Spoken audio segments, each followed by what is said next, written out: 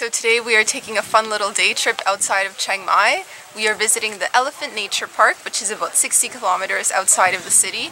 And this is an elephant rescue and rehabilitation center, so we're going to be showing you around.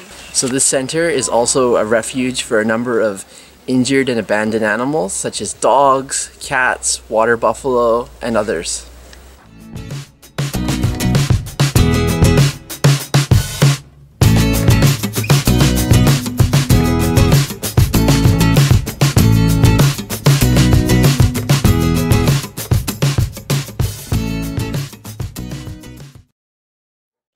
So we have a bucket full of fresh fruit, and on today's menu for the elephants are bananas and watermelons.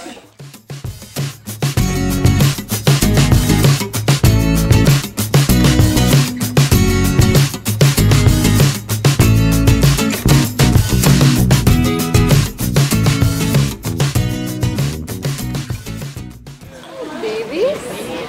Oh, there you go. No banana. No. No.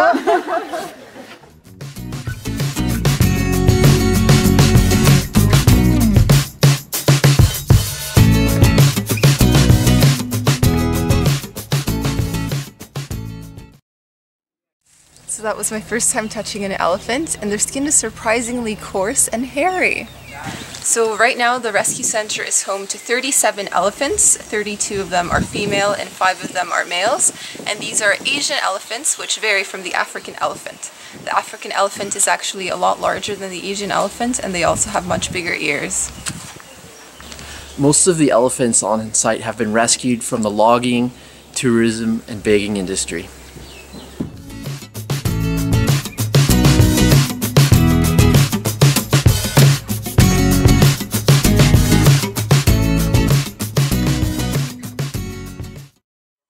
Happiest time of day, the elephants are now being bathed.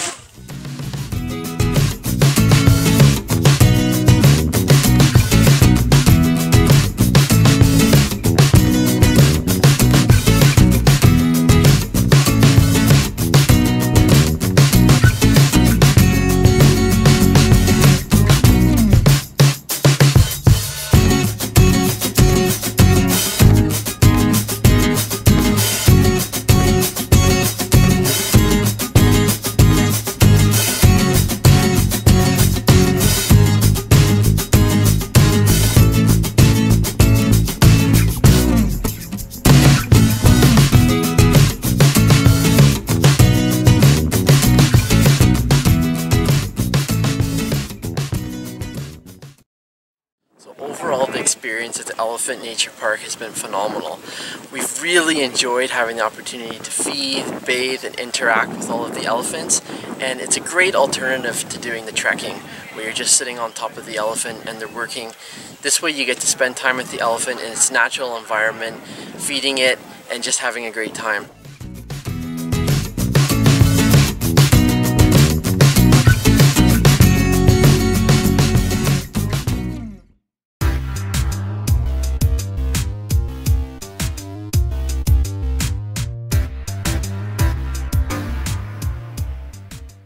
Today we are visiting a special little place. We got up super early at 5 in the morning, and check it out, this is where we are.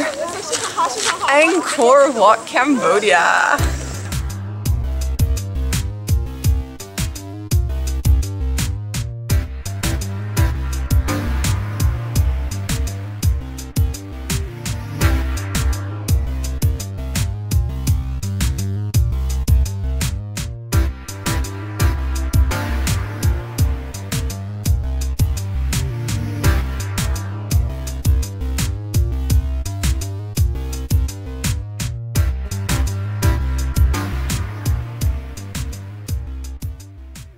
Inside Angkor Wat, and this is the largest religious structure in the whole world.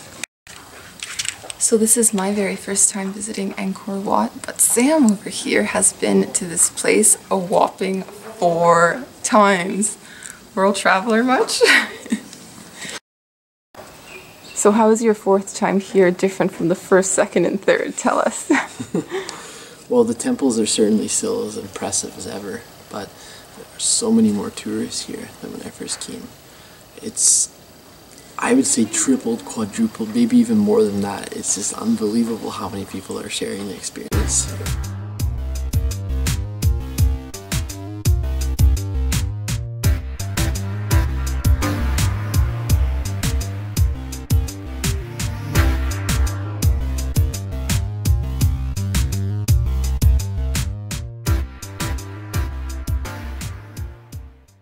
So this is actually a Hindu temple that was dedicated to the Hindu god Vishnu, and the temple was built by a Cambodian king who helped unify the country and to also spread the Khmer influence across Southeast Asia. One of the most impressive things about this temple here is actually the massive moat that surrounds it. It's one of the first things you notice as you're coming up to the temple.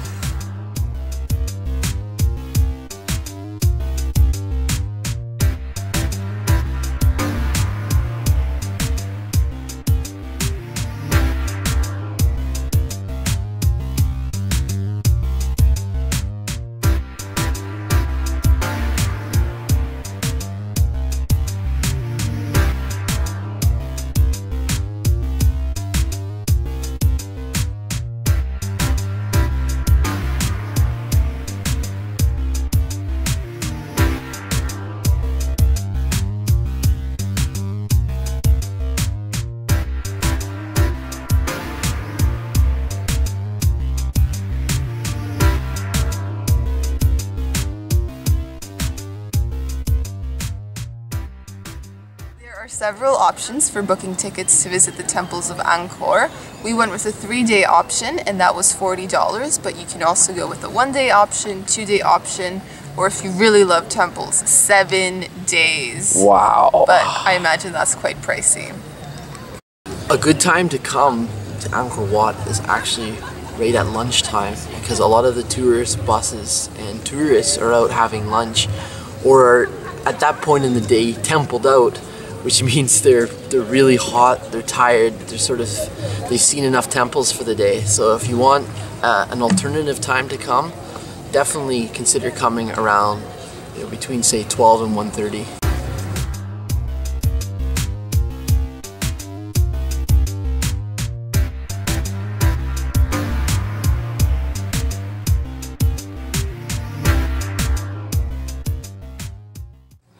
Coming back for the 4th time was amazing. I never get tired of this place. But one funny observation I have is that I noticed that any families dragging along, bringing their children, children really didn't seem to be enjoying this as much. They're just dragging their feet. I think it has a lot to do with the heat and humidity outside right now. It's just, it is really, really hard to be walking around and not sweating profusely. I really enjoyed getting up early and coming to watch the sunrise at Angkor Wat. I thought that maybe the experience wouldn't feel special because there are literally hundreds of people also here at that time of day, but it felt kind of like we were sharing the moment together, so I really enjoyed it.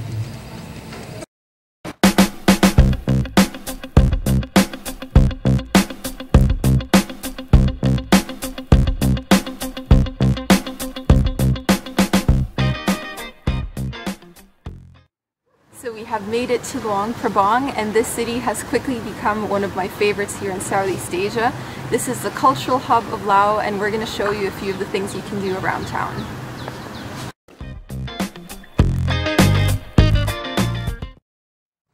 So when you're visiting Luang Prabang, it's really easy to stick to the city center. There's so much to do and see there.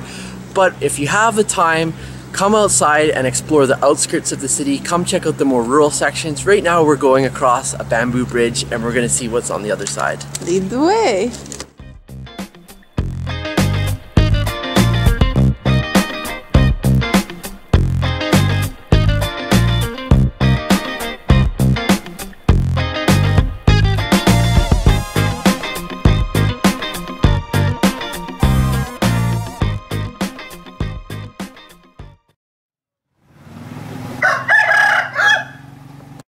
Because this is a very small city, it's really easy to find yourself in the countryside. So that's exactly what we've been doing, just wandering down rural areas, and we even found a dog to join us for the walk.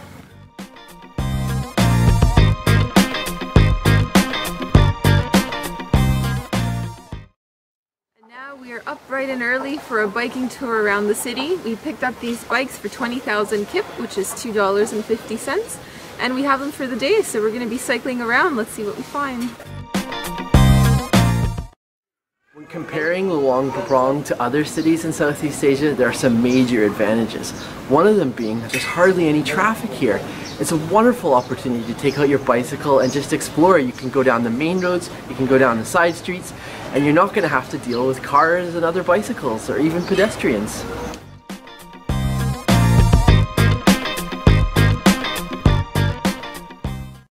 Luang Prabang is very pedestrian friendly. In fact, there are so many different little back alleys and lanes to explore that it's just a great idea to wander about without any sense of direction.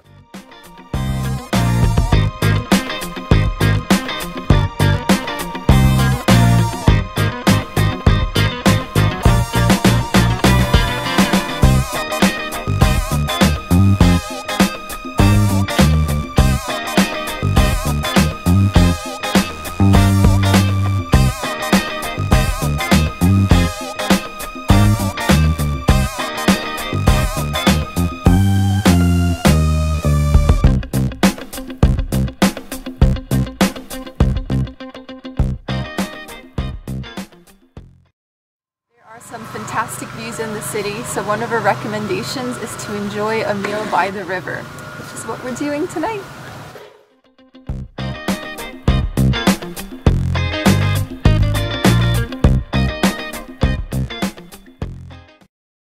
Another thing you'll want to do when you're in Luang Prabang is to visit all the temples around the city. This morning we are visiting Wat Arun, and it's one of the main temples in Luang Prabang. It is also known as the Golden City Temple, and it really has some impressive glass mosaics, so you'll want to wander around and take some photos.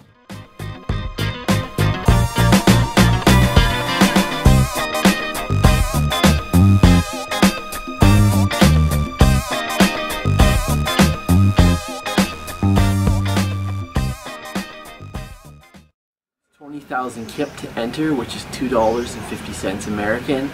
And like most places, it's good to come early because it starts to get busy during the middle of the day. Now it's time for us to get a little bit of exercise. We're going to climb up 328 steps, up Mount Fusi, which is actually more like a hill, for the best views of Luang Prabang.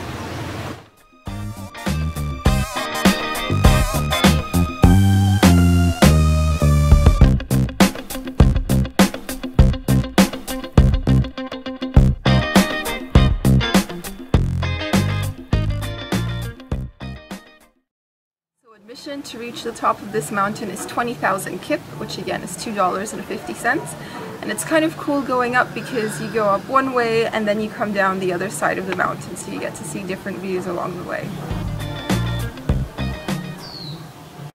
And how could we have a list of things to do in a city without focusing on the local cuisine? We're here at our favorite restaurant, Tamarind. We've been here so often, it's literally our home away from home, and we're going to show you a few of our favorite dishes.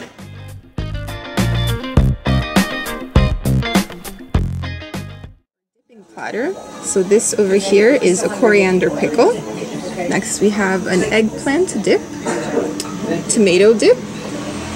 We have a paste made from buffalo skin.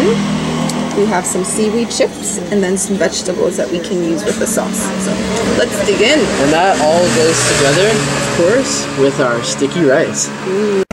So Sam is going to demonstrate for us. This is how you eat it. You just kind of put together a little ball like that.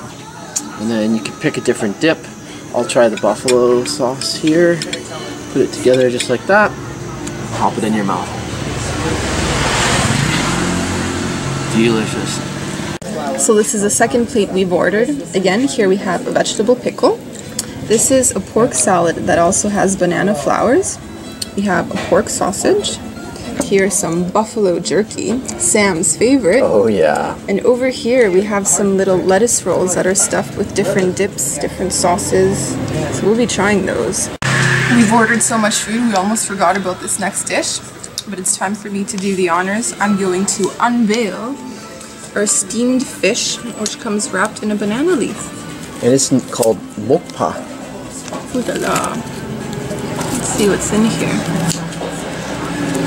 It's like opening a present. I know, it's like Christmas on a plate. Oh wow. There it is.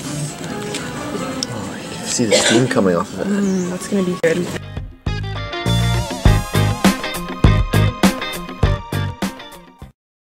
And when the sun goes down, it's time to go shopping. We're at the tourist night market and we're picking up souvenirs.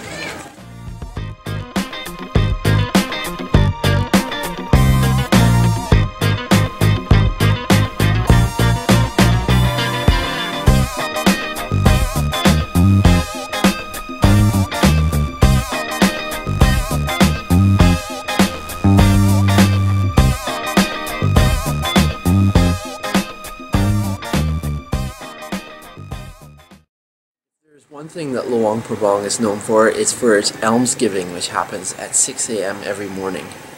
This is where monks collect alms of rice from kneeling locals and tourists.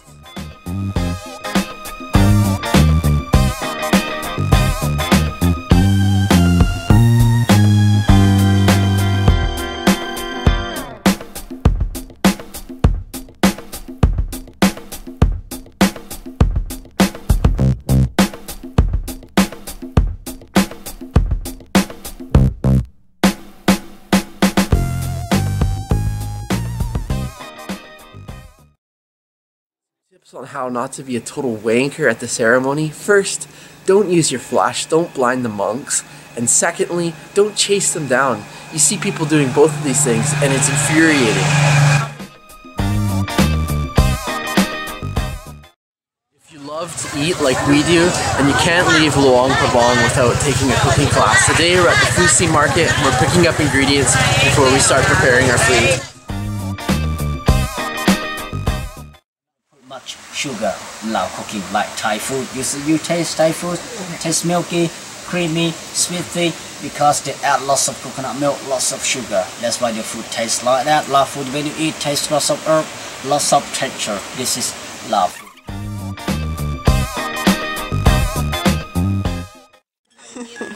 So I'd like to point out the seminar are making the exact same dish. This is his sauce. This is mine. What are you missing? Just about everything. So here we have our buffalo salad. So we stir-fried some buffalo meat and we also added bean sprouts, there's banana flowers, we have string beans, hot chilies, and mint leaves. So we're going to be rolling this up in lettuce leaves. It's kind of like a little fresh roll.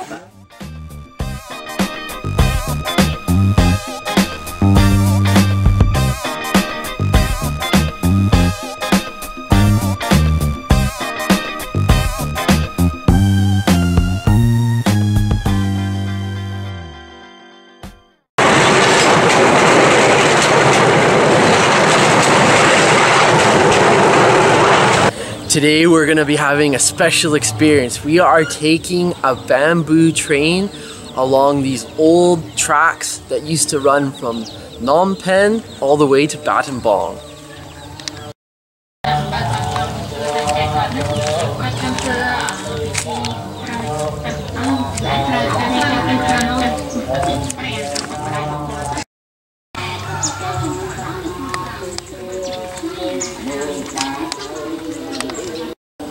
So this train is really just a bamboo platform with a few mats laid over top.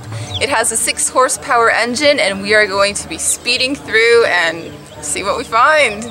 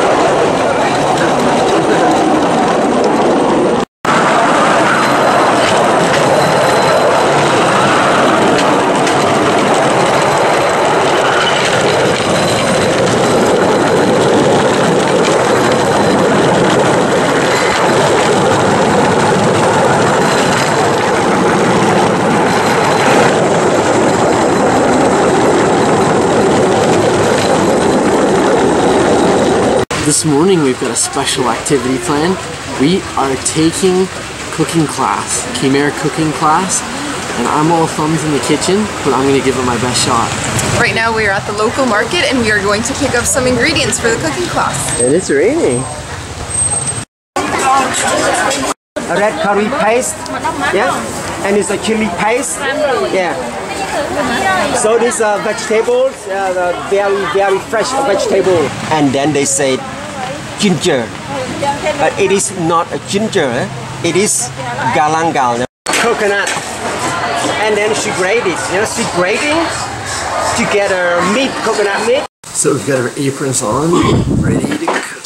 Siem Reap, Phnom Penh, and Sihanouk Wheel, they converse, they change how to make fish amok. They make shortcut as a 3 or 4 minutes. Trying to slice lemongrass. Our ingredients so far, they smell really good. 10 minutes. And what might you be doing? Just crushing the ingredients. Make a pounding for 10 minutes. Making the curry paste here. Oh, so good.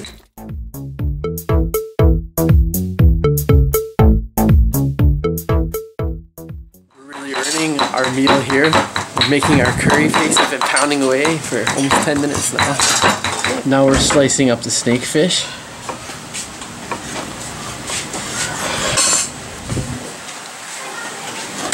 Still haven't cut my finger.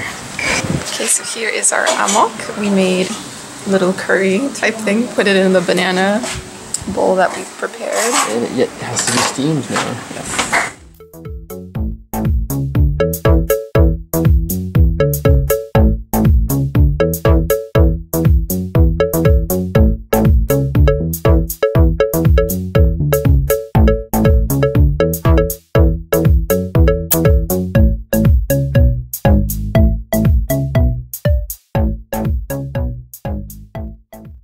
So here is the meal that we prepared today.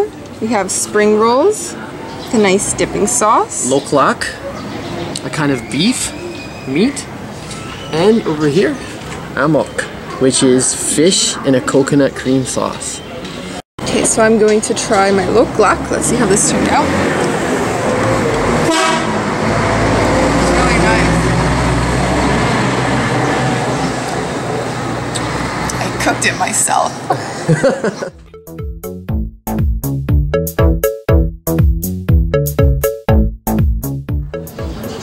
And I'm going to try one of the spring rolls we made.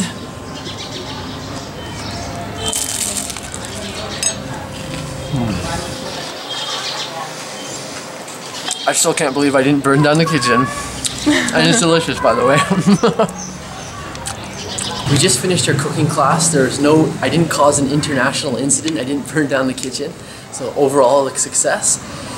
If anyone wants to come, the kitchen is called Nari's Kitchen, and they have a morning and an evening class, and it costs $10 a person. This restaurant and cooking school is run by Nori and her husband Toot. They will take you to the market and you will spend an hour there just looking at different vegetables, picking up ingredients, and then afterwards you come back to the school, you cook for 2 hours, and then you get to enjoy your meal. So we highly recommend it. Excellent food. So it's Saturday night in Chiang Mai, and today we are heading to the Saturday night market. Well, we're still a few blocks away, but I know we're close. You know why? Because I can smell the food.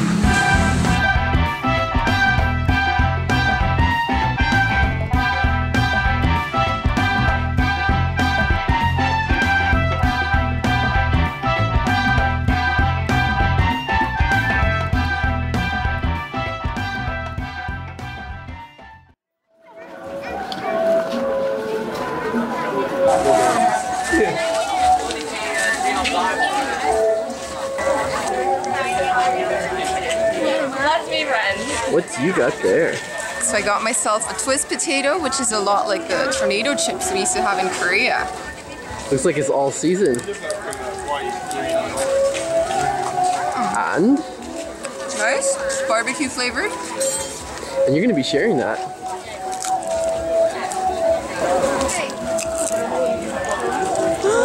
You're wasting the chips.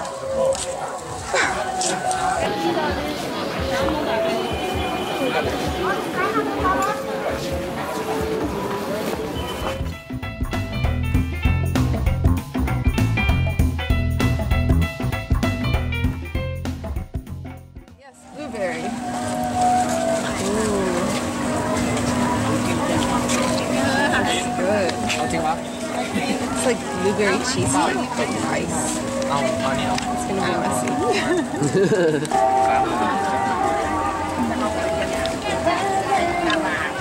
Snow ice cream with blueberry sauce drizzled over top.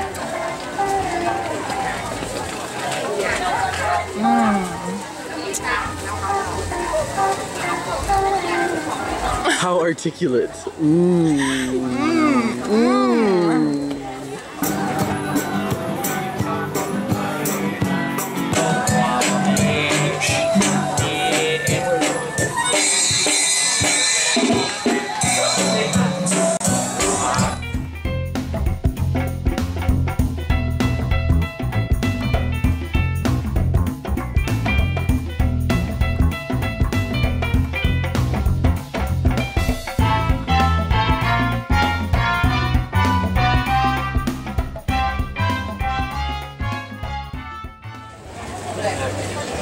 So what did you get? I've got some pan-fried dumplings, very similar to the Korean goon mandu that we often had when we were living as teachers in Korea.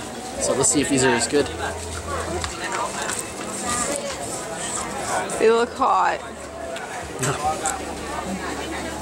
Pretty good.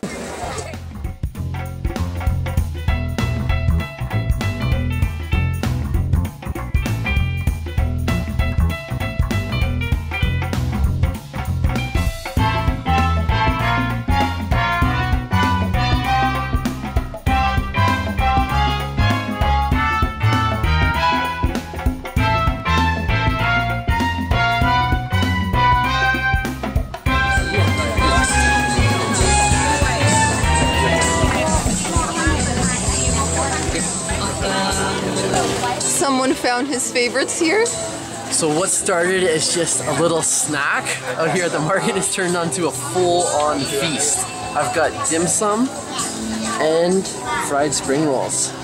Looking good, and I got this German sausage. Thingy.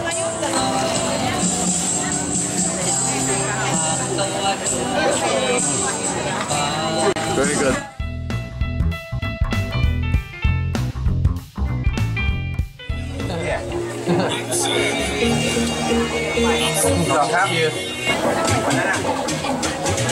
And in case we didn't quite have enough to eat, a sweet little dessert treat. So it's banana egg roti with lots of chocolates and condensed milk drizzled over top.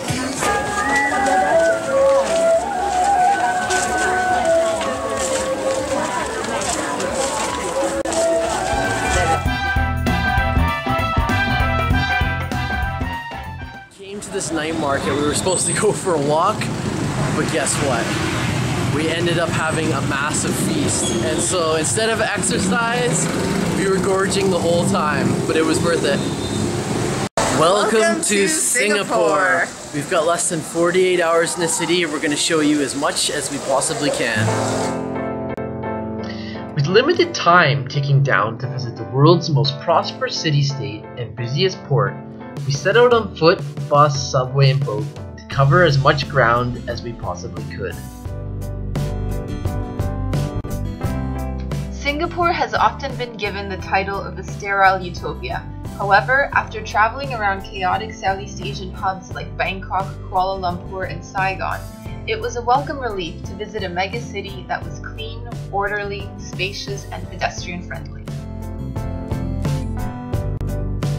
One of the top highlights was visiting the various districts including Chinatown, Little India, and Kampong Glam.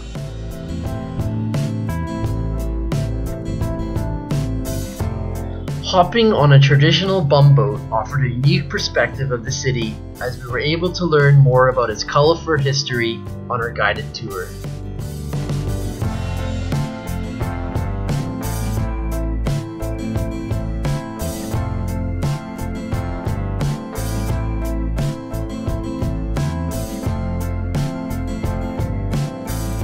One of the highlights was drinking Singapore slings at the Raffles Hotel where the drink was invented.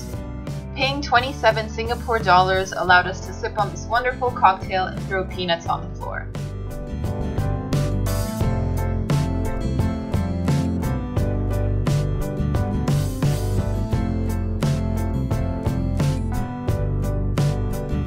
Singapore is impressive by day but really shines at night. Many of the standout landmarks have a completely different look when the sun goes down and the bright lights of the city emerge.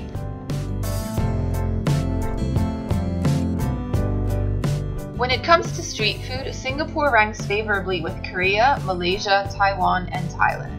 Hawker centers offered up a spread of Asian delights that were heavy on flavor while being light on our wallets.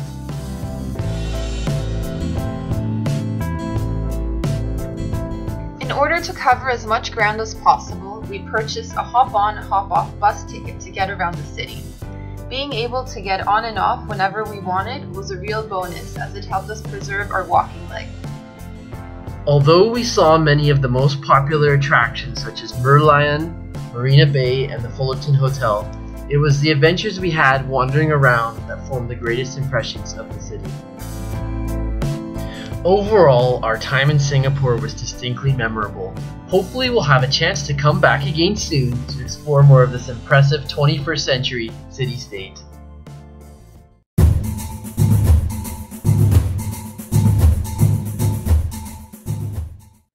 In Melaka right now, and it is nighttime, so we are about to head over to Jonker Street where they have one of the biggest night markets I have ever seen. It is a great place to find food and go shopping, so let's head over there.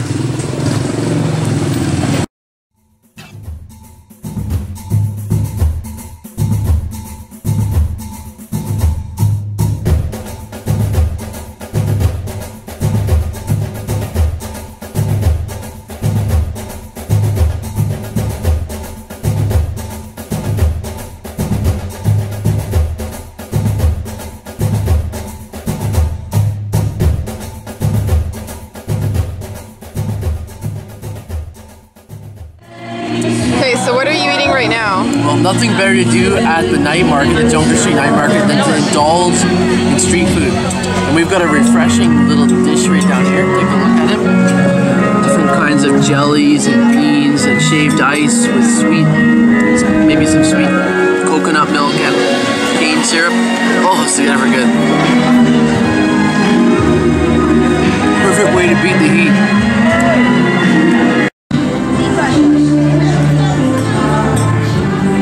Okay, so right here we've ordered something that's called a carrot cake. I am not seeing any carrots so far, but it looks really tasty. Let's see what this is. It smells good. Is it good? How would you describe it? Not carrot. I would say it's like a pad thai without the noodles. Like you have the bean sprouts, you have a little bit of tofu, some egg, peanuts. Awesome. So, I don't know where the carrot name comes from.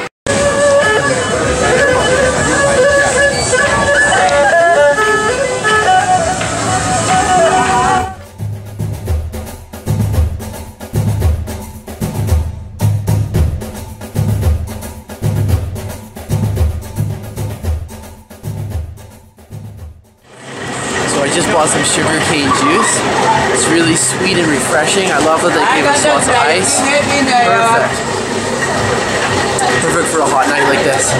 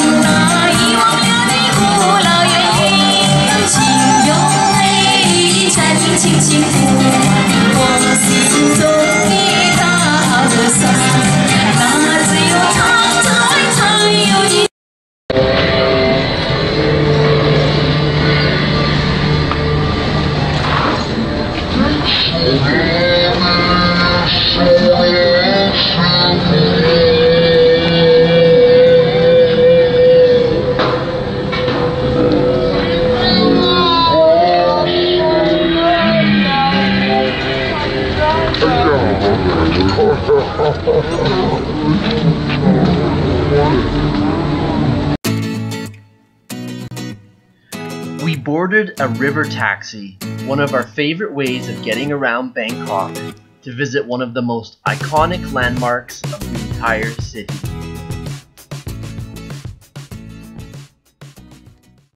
Today is one of our last days in Thailand and actually one of our last days in Southeast Asia. So we've decided to do a bit of sightseeing around Bangkok and we are visiting Wat Arun. This is the Temple of Dawn located on the west bank of the Chao Phraya River.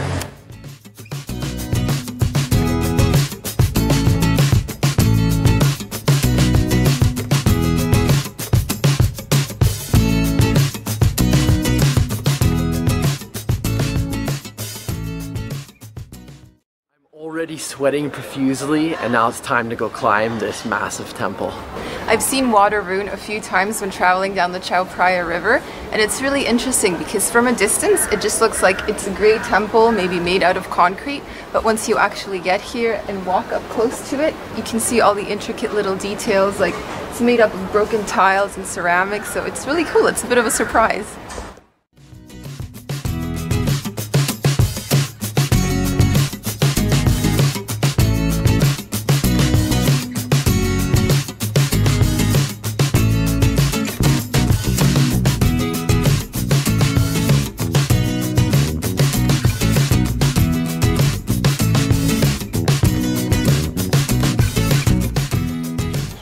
And it gets even steeper.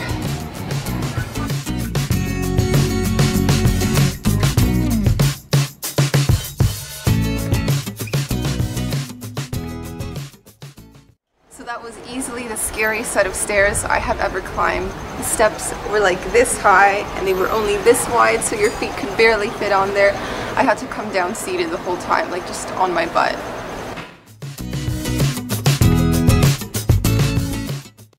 Tips for visiting Wat Arun. First, make sure you bring tons of water. Like, we brought 2 water bottles and we've just guzzled them. I swear I've sweated out half of my body weight. And second, even though it's a really steep climb, even if you're afraid of heights like I personally am, it's still worth going up. The views are amazing.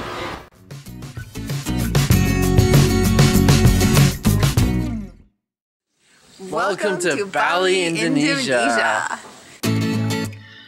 After spending nearly a year traveling in Southeast Asia, we couldn't leave without first visiting Bali. We decided to take a 2-week trip to the famed island and split our time between Ubud and Sanur to explore as much as possible.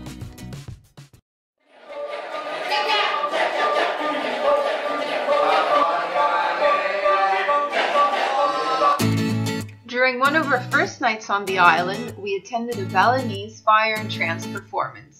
This dance and music drama originated in the 1930s, depicting stories from Hindu literature.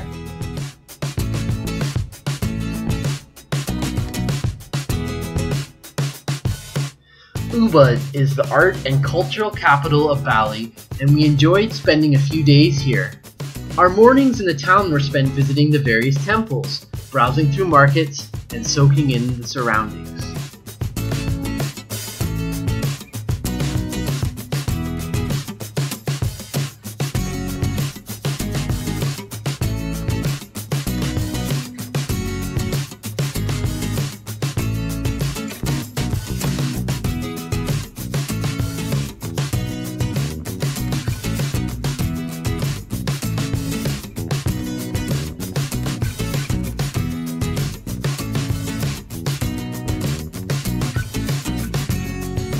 We also had a chance to visit the Tegalalang rice terraces.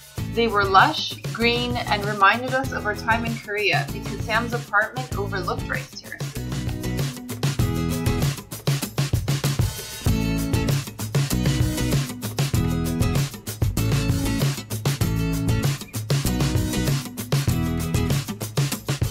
Bali is mainly Hindu, and the island is home to many temples. During our time in Bali, we visited the Elephant Temple, which is best known for its menacing cave entrance. We also visited Gunung Kawi, which is nicknamed the Rock Temple. The Rock Temple gets its name because of the 10 shrines that were carved into the rock wall. They stand 7 meters tall and are a true sight to behold. Well, I'm supposed to sprinkle water on my head, so here we go.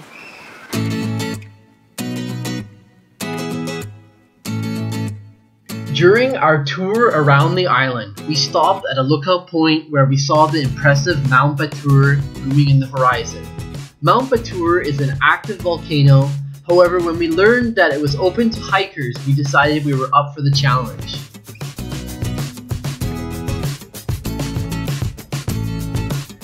Bali is a great jump-off point for exploring some of the surrounding beaches and islands. Trips to Lombok, Nusa Lembongan, and the Gili Islands are very easy to arrange.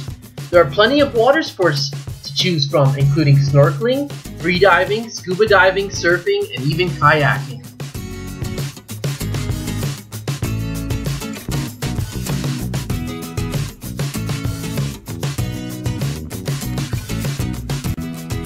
Ubud is home to the monkey forest where infamous little macaques roam freely.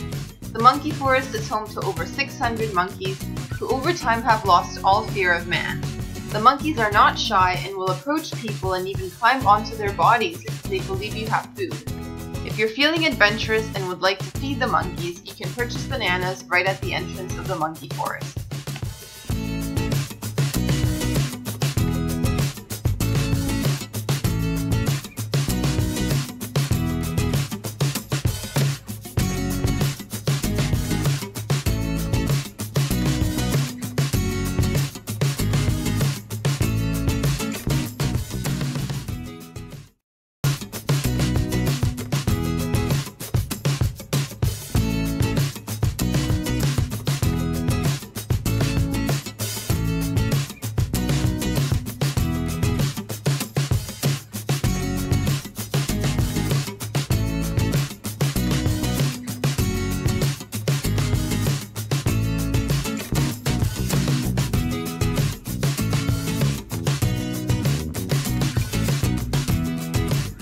One of the highlights of our time in Bali was climbing Mount Batur for sunrise. The morning of the hike, we got up at 2 in the morning and were driven to the base of the volcano. Armed with a trusty guide and flashlights in hand, we began the steep climb that would take close to 2 hours to complete. We took plenty of breaks along the way, but once we finally reached the top, we were rewarded with a rainbow-colored sunrise.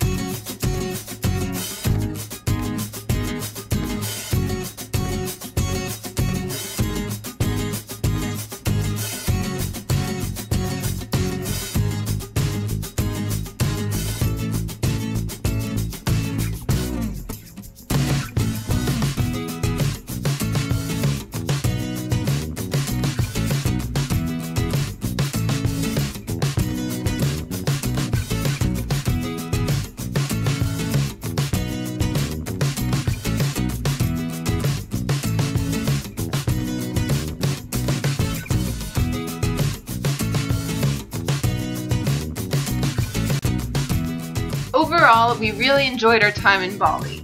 It may not have been the quiet paradise that's depicted in the movies, but it offered culture, natural beauty, and it was a great place to relax.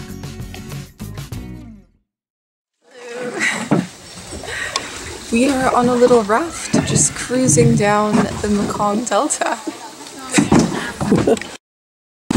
Loving the conical hat. Like your hat. I'm loving the hat. I need a hat of my own. Come on, we should be wearing this back in Canada. What's wrong with people?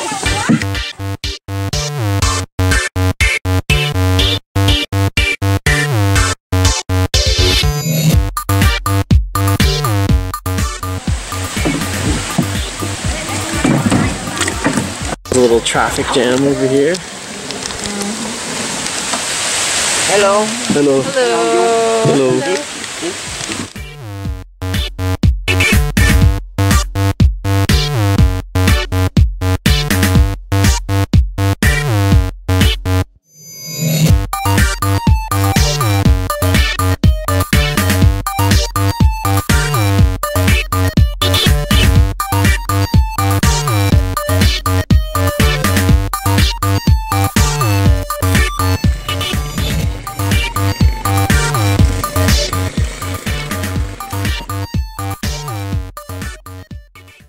Three-day tour of the Mekong Delta. And this is day number 1, and we just started off by sampling some tea with honey and a few little snacks, and now we're doing a little paddle boat adventure down the Mekong.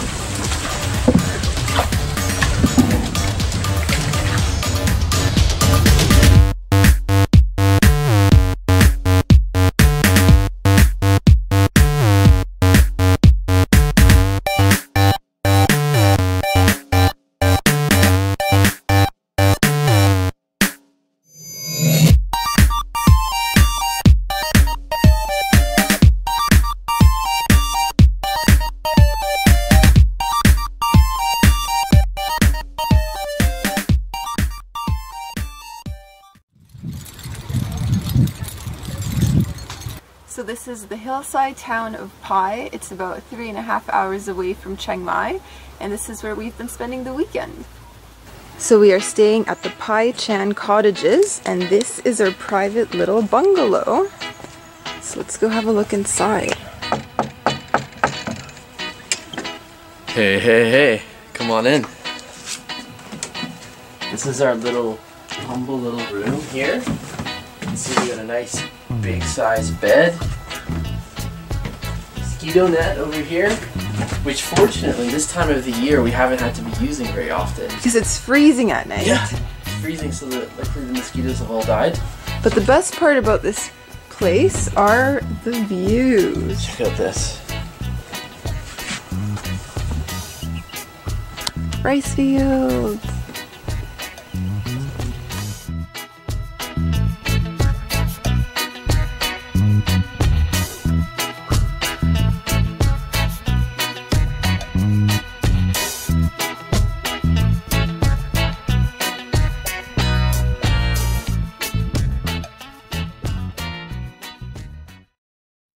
Interrupting your nap.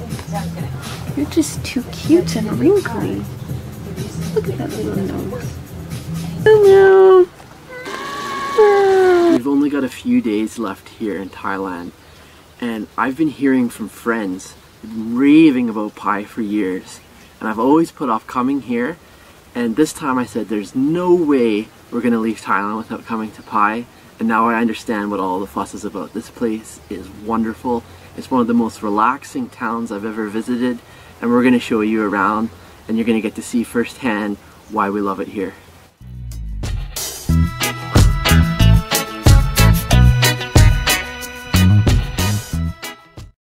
What you doing? I couldn't be any more relaxed than in this hammock right now. At this rate, I don't even know if we'll get into the town.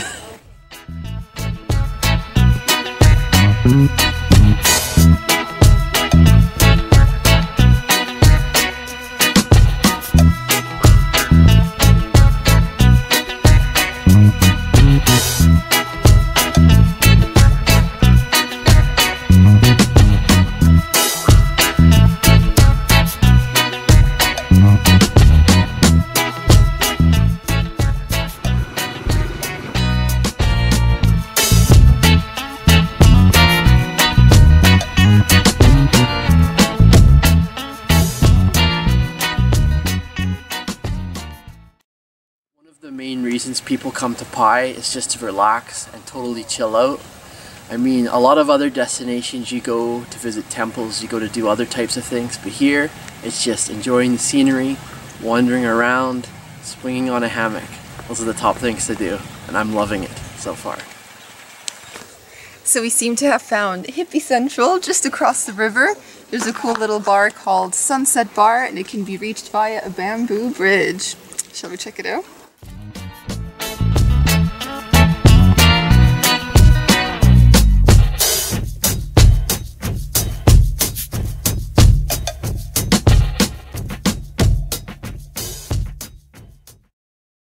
That was awesome. We crossed that rickety old bridge, and then we came to some really cool looking guest houses, and now we're here in the fields.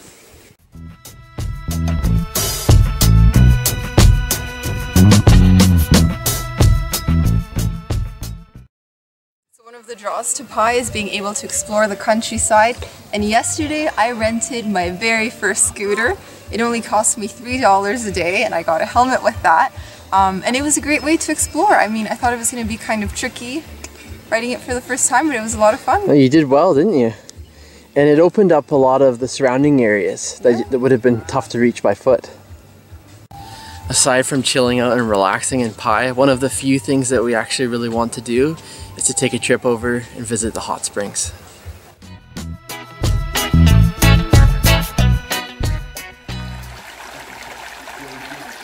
So we're here in Pai visiting the hot springs. This is the 35-degree pool, and I'm swinging like Tarzan. Well, not exactly, but I'd like to think that. Woo, woo, woo, woo, woo, woo.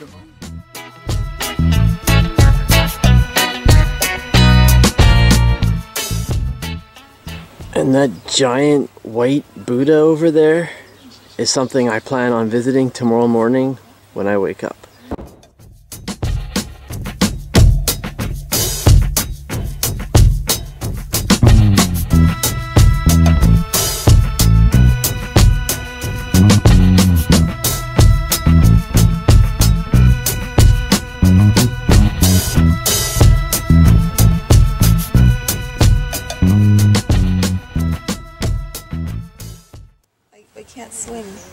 I need an assistant to swing me. Sam, come swing me. I'm just kidding. I'm kidding. No, Sam! Sam, no! Oh my god! What are you doing? Okay, I just want to get you on the hammock. Do you want to go flying? No. Okay, just go back on and say something. You fetch me a drink. Today we are having a feast of a dinner. We are at a Cambodian restaurant and we have just ordered ourselves an 8-course meal. This restaurant is called Angkor and it's come highly recommended, so we have high expectations for this meal.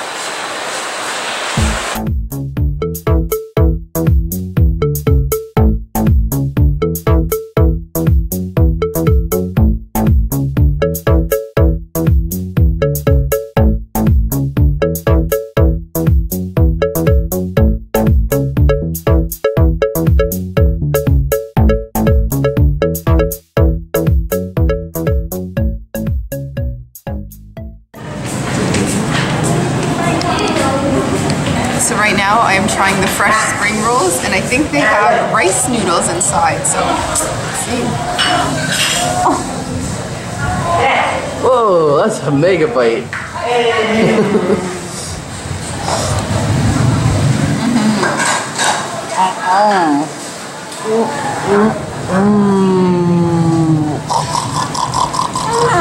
That was a really good spring roll. It had some very fresh and zesty flavors and a little bit of seafood as well. So far so good. So next up we have the spare ribs, and these do look good.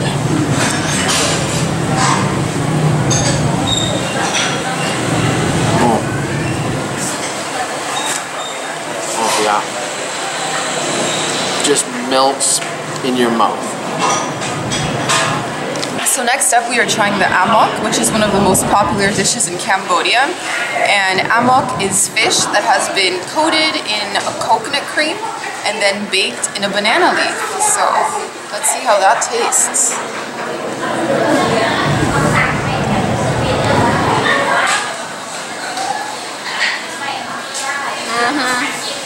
Hit the spot?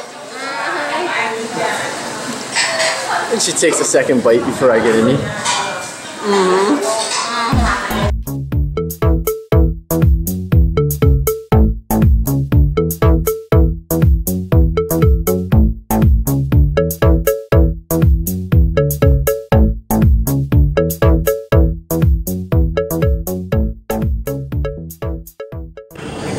And this is the one thing that I'm probably almost most excited about. The homemade green curry with chicken. I've got a slice of chicken.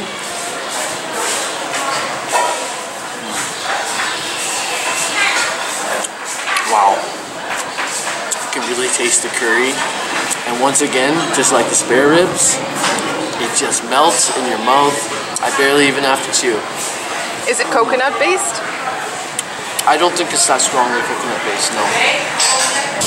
So up next is our shaved mango salad, which has some peanuts and mint leaves on top.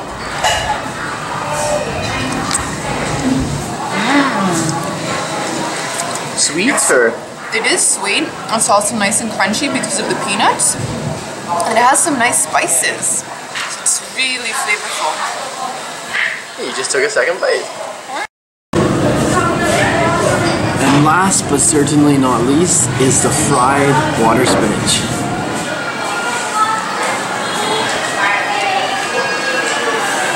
Now that's tasty. It's got kind of a buttery garlic flavor. Time for dessert. Tell us what you're having. And to finish off, we've got a sweet little treat, a tapioca-based pudding with banana. Ooh, take a big bite.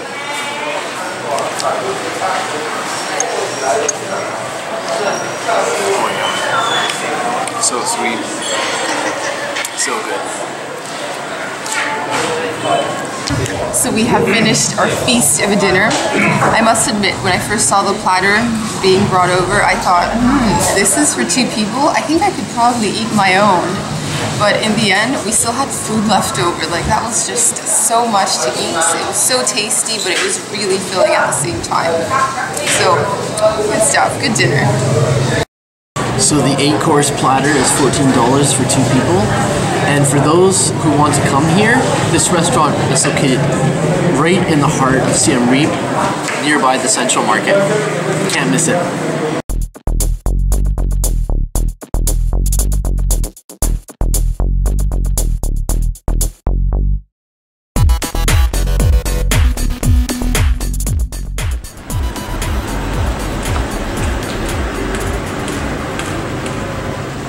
Today we are outside Siem Reap and we are exploring the temples of Angkor, starting with Angkor Thom. Most fascinating thing about Bayon are the cold faces that have a hint of a smile.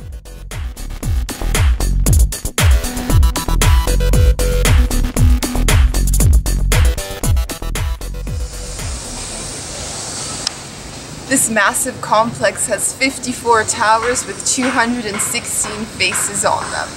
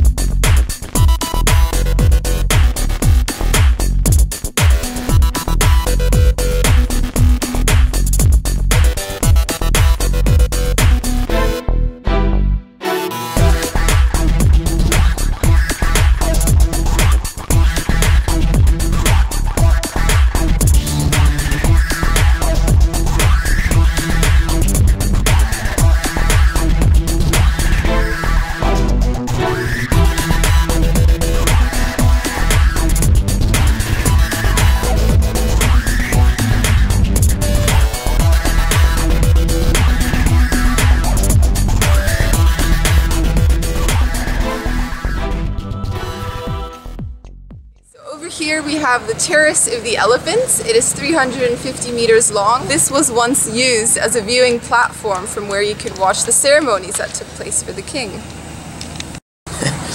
Well, we're traveling right now in Cambodia in April, and it is the hottest time of the year here. It's always hot in Cambodia, but this is literally the worst month. I'm just sweating buckets. So a tip for people coming here, if you want to come in a bit of a cooler time, December, January, February, great time to come. It's also peak season here, so you will be sharing it with more tourists, but you won't be sweating as much.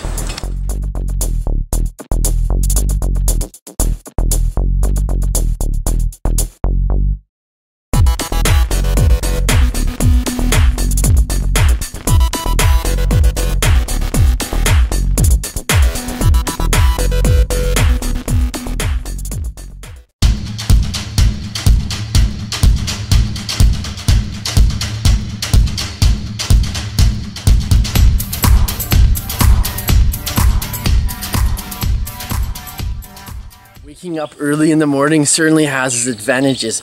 We are the first people to arrive at this temple, Bante Sray.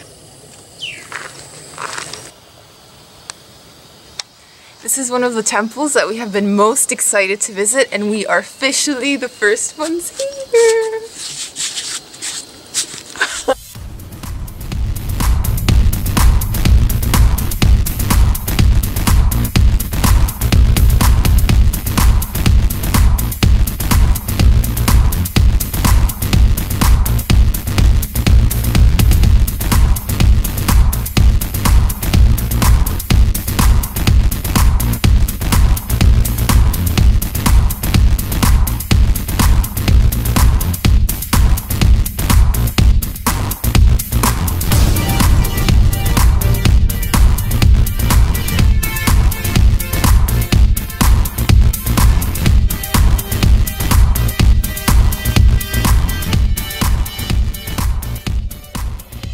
Here we are inside the temple.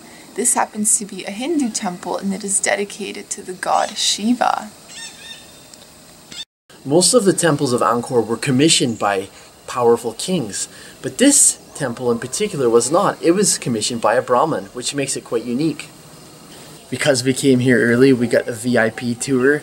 Normally, these areas are gated off, as you can see by the white perimeter here. And the rope. Look at where we are.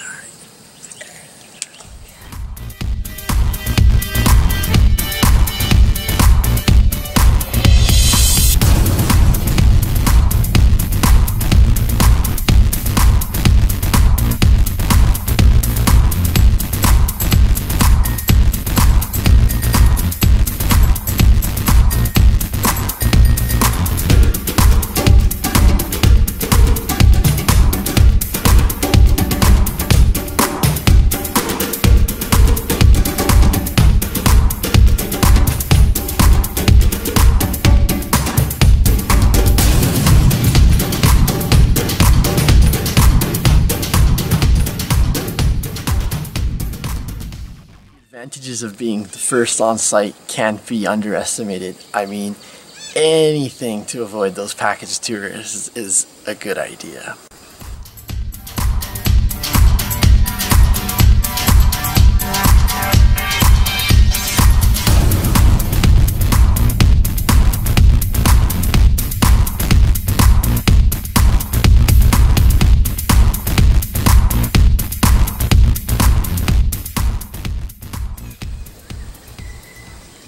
There are many temples to choose from, but this one in particular, Bante Sray, is considered to be the crown jewel of Angkorian art because it has some of the most exquisite and intricate carvings. This temple is located very far away from Siem Reap. We had to travel over an hour in a tuk-tuk, and I slept most of the way, but I hear it was a very scenic journey. Yes? Along the way, we passed a lot of rural villages. We saw locals out doing various kinds of activities early in the morning, some farming related, some business. We saw bikes packed, just to the total brim full of stuff. We saw a lot of different things, and it was just a really cool trip to get out here.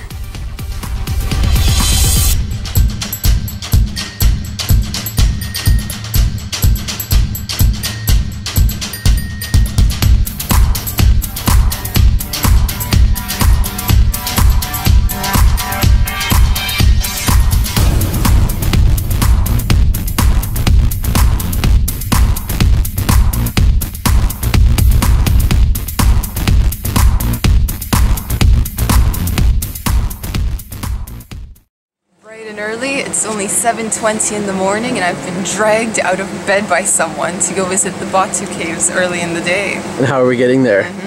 We are taking the commuter train from KL Central. ₱1 each. It was cheap.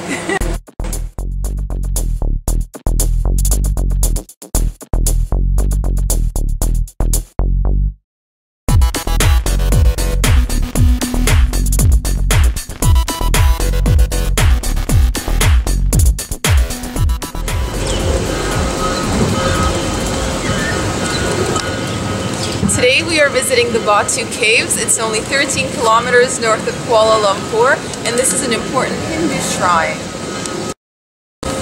The caves takes its name from the Batu River and is dedicated to Lord Murugan. Looks like it's feeding time for the pigeons over here.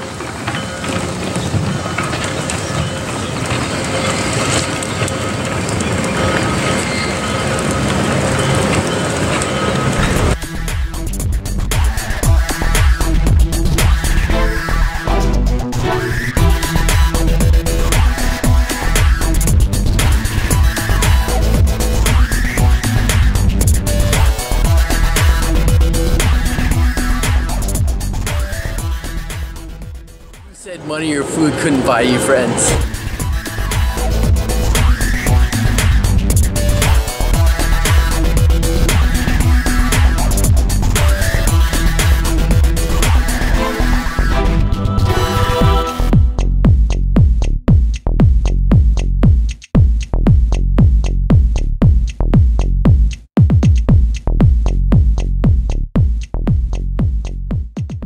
Here I am on step Number 1, I've only got 272 more of these bad boys to climb. Off we go.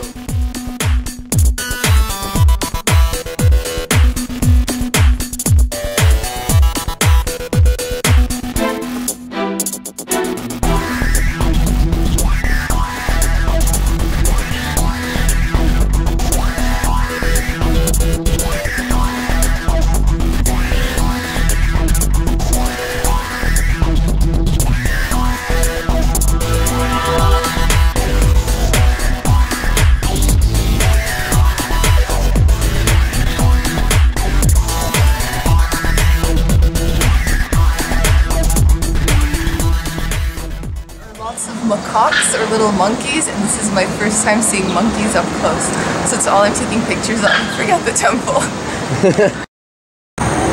Finally, 272 steps later, we have made it to the top.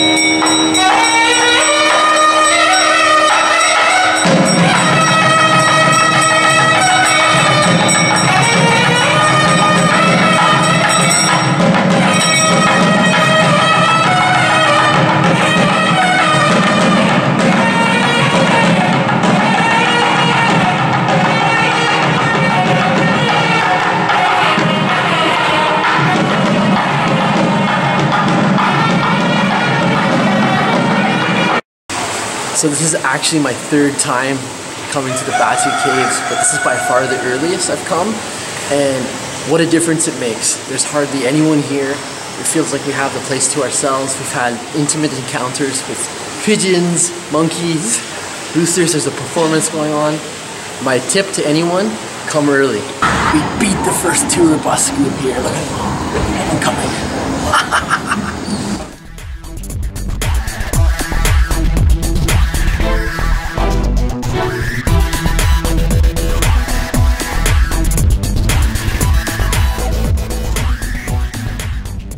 So now we're rewarding ourselves with a vegetarian Indian feast. I swear I must have lost half my water and body weight going up and down those Batu Caves.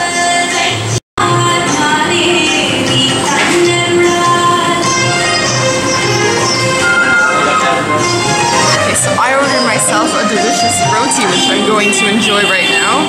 I am starving.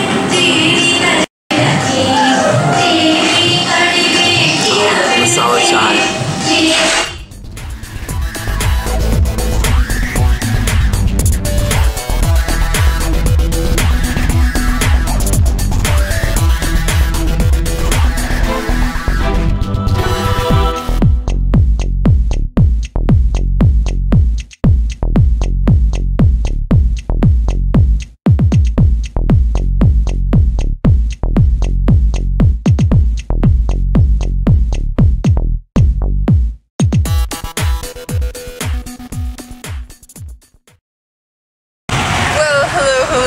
So we are up bright and early again. It's probably about 7 in the morning, and today we are doing a biking tour of Siem Reap.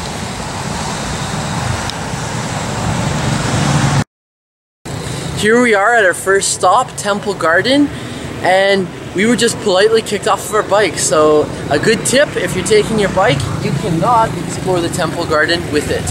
You'll have to get off and walk.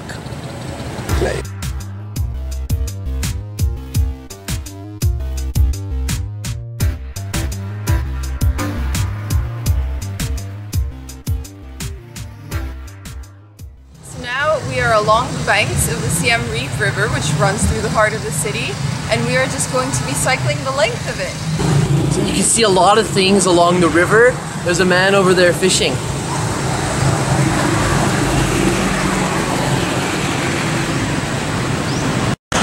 Elephants! They're just statues.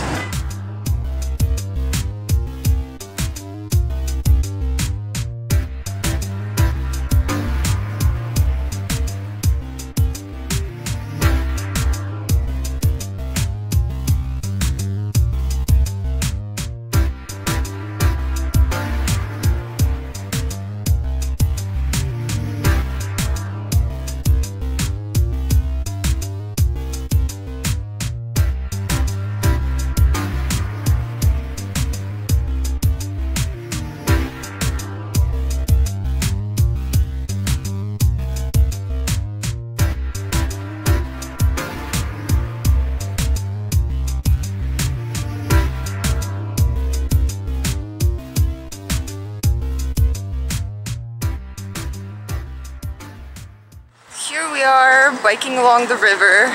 Sam, of course, is way ahead because he has giant legs. Oh, there he is. Now that we've crossed the other side of the river, we've gone from hotels and restaurants to more rural style Cambodian homes.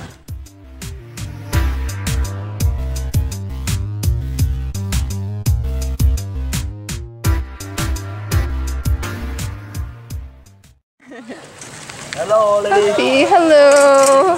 Hello. Puppy. Hi. We've been biking past lots of little communities along the side of the river, and the kids have been really friendly so far. They keep running up to us and just waving hello and trying to chat with these foreigners. So let's keep going.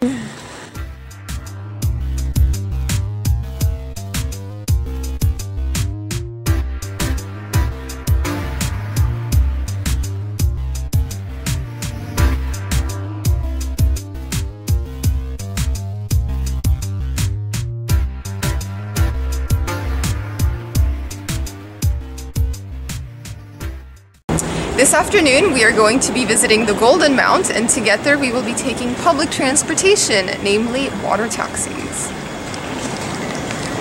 When exploring Bangkok, one of my favorite ways of getting around is hopping on a river taxi. The system is very extensive.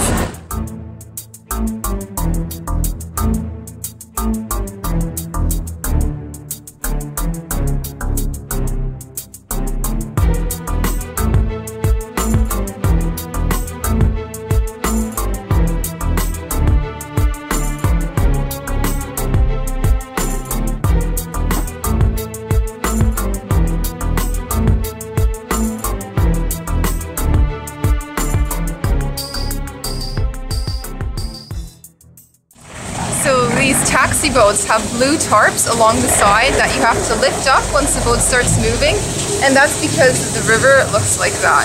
You would not want to fall in there or get any of that water in your mouth. Oh, or even smell it. Woo! That's stinky.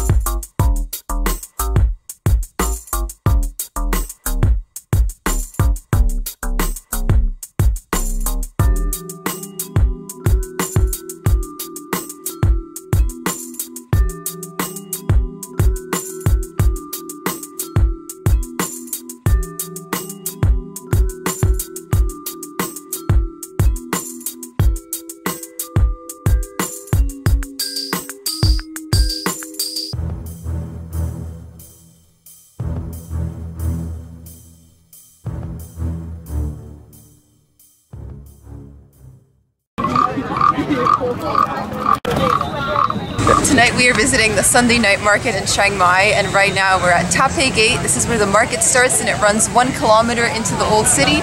So we're going to be wandering around, sampling some food and showing you what it's like over here on a Sunday.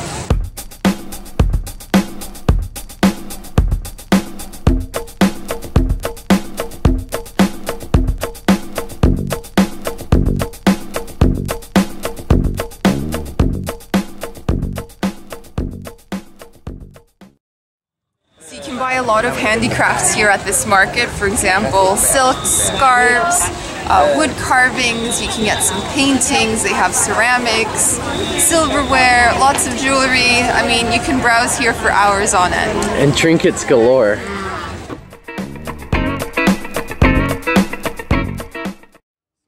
Tired walking around in the night market, you can just head over here, sit down, relax, and get a nice Thai foot massage. 30 minutes for $2, right?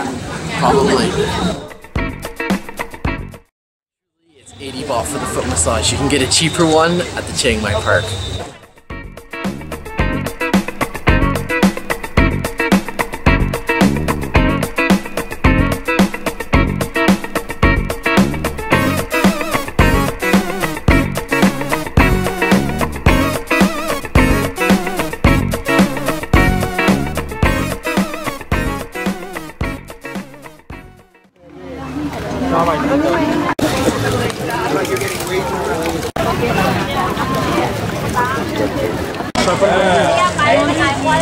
Usually penny.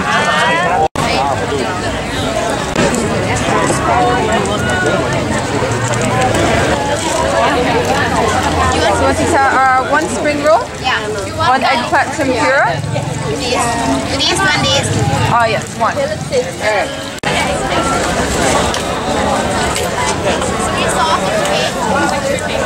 Well, you sure loaded up with some tasty treats. Okay, so this is my second dinner. I have some deep fried tempura eggplant with sweet and sour sauce on top, and fresh spring rolls with carrots and cilantro maybe, and some noodles. Okay, try one of them. Okay. And that would be? It tastes very healthy. The fresh roll. It's good? It's not as flavorful as I would have hoped. Here, have a look. It's actually bean sprouts, not noodles. I was wrong. Bean sprouts and tofu and some carrots. And what's this over here? Well, I must have been a monkey in a past life, because whenever I get a chance to try a banana, I'm always in there. And this is the deep fried version. Okay. So it's already kind of smushed up here.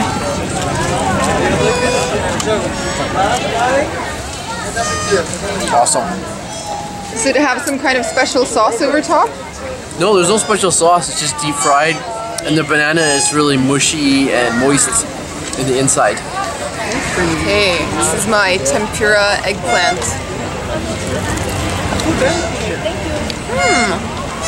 Okay, that tastes a lot better. It's almost like a French fry. Can I say that? Yep, it has a nice sweet and sour sauce over top. It's very oily, but that means it's very flavorful. French fry on a stick.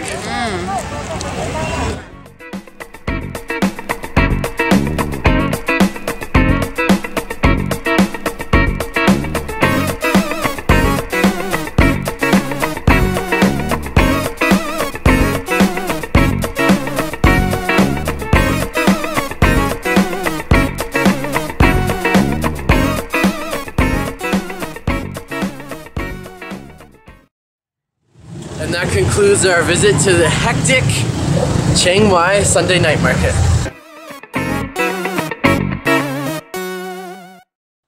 Today we are visiting a place that is an important part of Georgetown's heritage, the clan jetties.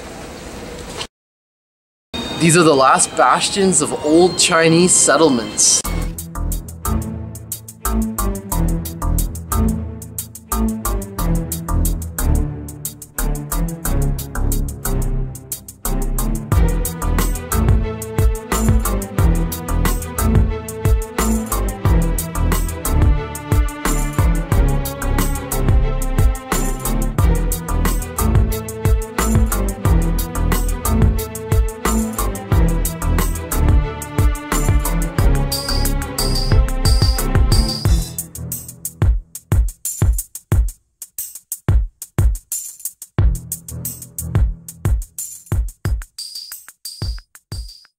One of the things that has surprised me most about visiting the clan jetties is that people live here with their pets. So even though their houses are on stilts above the water, they still keep dogs, cats, and it works.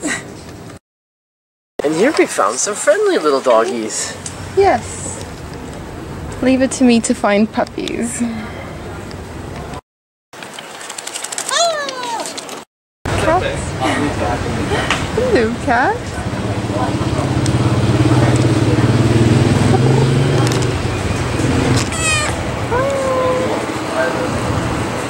It's purring. Cat, let's steal you. Let's take you home. Yes. You can fit in my backpack.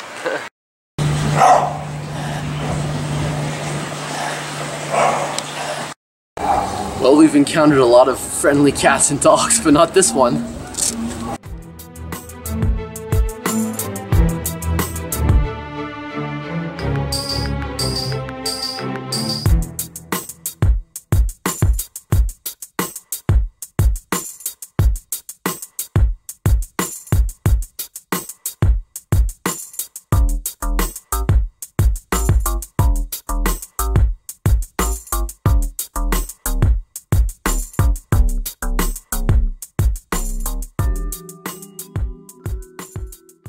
All of the houses in this area are built on stilts over the water, and they even have a temple.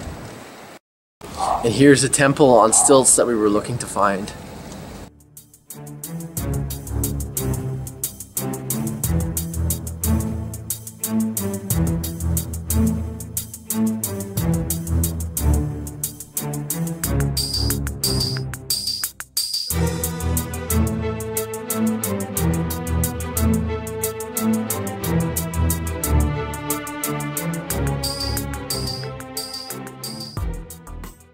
This area is now part of the Heritage Trail, and it was established roughly 150 years ago. So there are several distinct jetties along this area. In fact, there were 7 at one time. One just burnt down, and now we are visiting the Chu Jetty, which is located in us.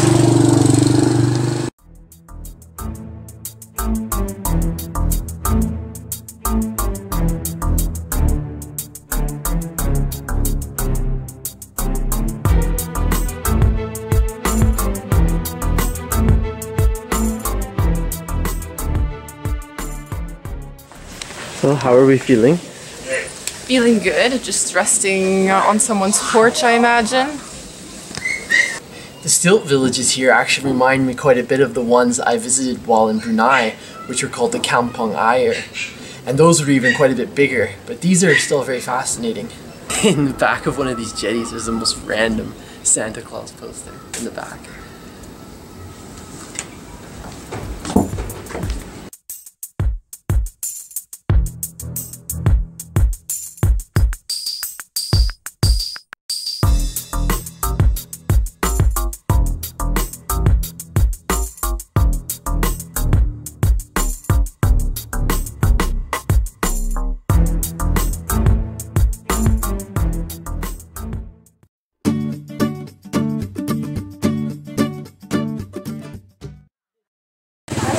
Here we are visiting a market again. That can only mean one thing. We are taking a cooking course yet again. Today we are going to be learning how to make Lao food. And our first stop is the Fusi market. It's the biggest market in Luang, Prabang, and apparently it opens at 4 in the morning.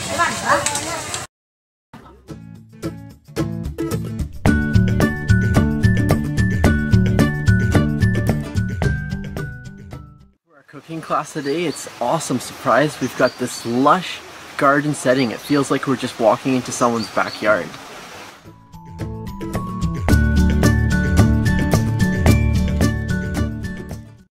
Almost in Laos, cook is wife and daughter cook for family, not husband and son cook for family. This is culture. We don't put much sugar in Lao cooking like Thai food. You taste Thai food, taste milky, creamy, sweety, because they add lots of coconut milk, lots of sugar. That's why the food tastes like that. Lao food, when you eat, tastes lots of herb, lots of texture. This is Lao food. It's not mean Thai food not tasty. Thai food very tasty, but we are taste different too.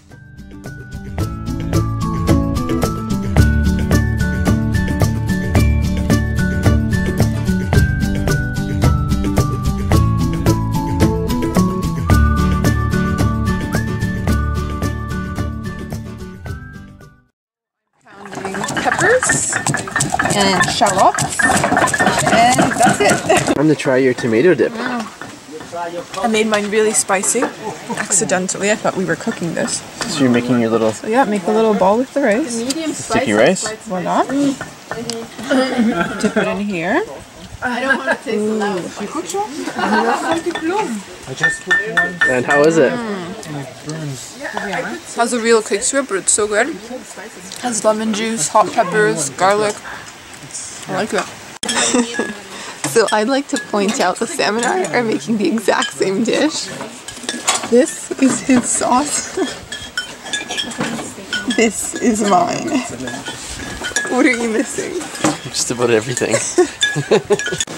Alright, so we're making the mokpa fish, and you are going to show us how to wrap it.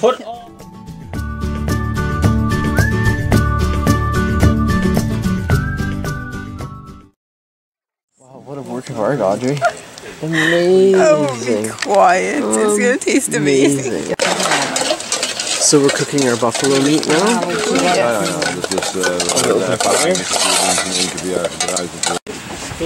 So here we have our buffalo salad. So we stir-fried some buffalo meat, and we also added bean sprouts. There's banana flowers. We have string beans, hot chilies, and mint leaves. So we're going to be rolling this up in lettuce leaves. It's kind of like a little fresh roll.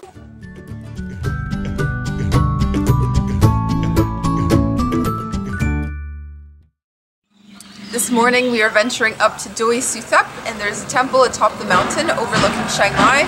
So we're going to be taking a red song tao to get there, and hopefully the views of the city will be amazing. Here's the Song Tao crew. Say hi. Hi! Hi! We're going to Doi Suthep. Yeah, build up of lactic acid.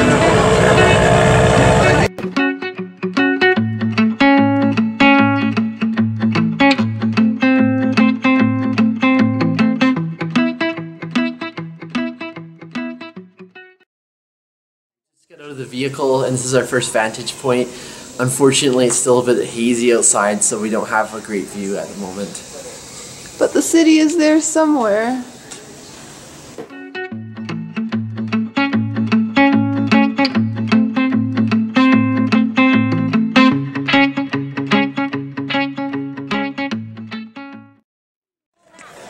long climb begins. I'm not entirely sure how many steps we have to go, but I know it's going to be a long way. I think there's over 300.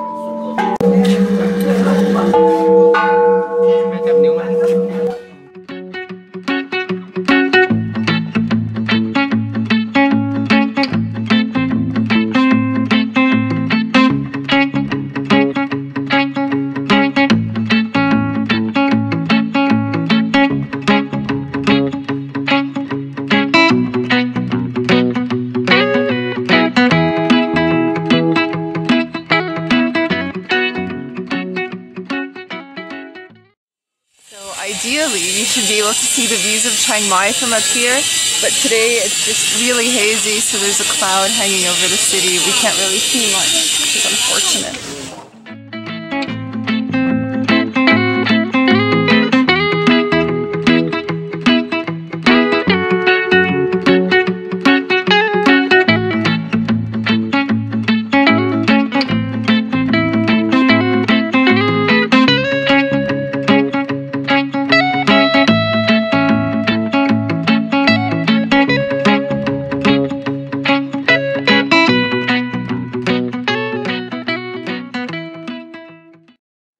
That concludes our visit to Doi Suthep. It's definitely different than what I expected. I was kind of expecting this quaint little temple on top of a hill, and instead it's an extremely popular tourist attraction. It's really crowded over here. I would say the exterior of Doi Suthep is quite similar to a lot of the other Wats we have visited here in Chiang Mai. However, the highlight for me was actually going inside the temple, because there's a courtyard with a golden stupa and you can walk around, light candles, there's incense burning, so that was a nicer experience.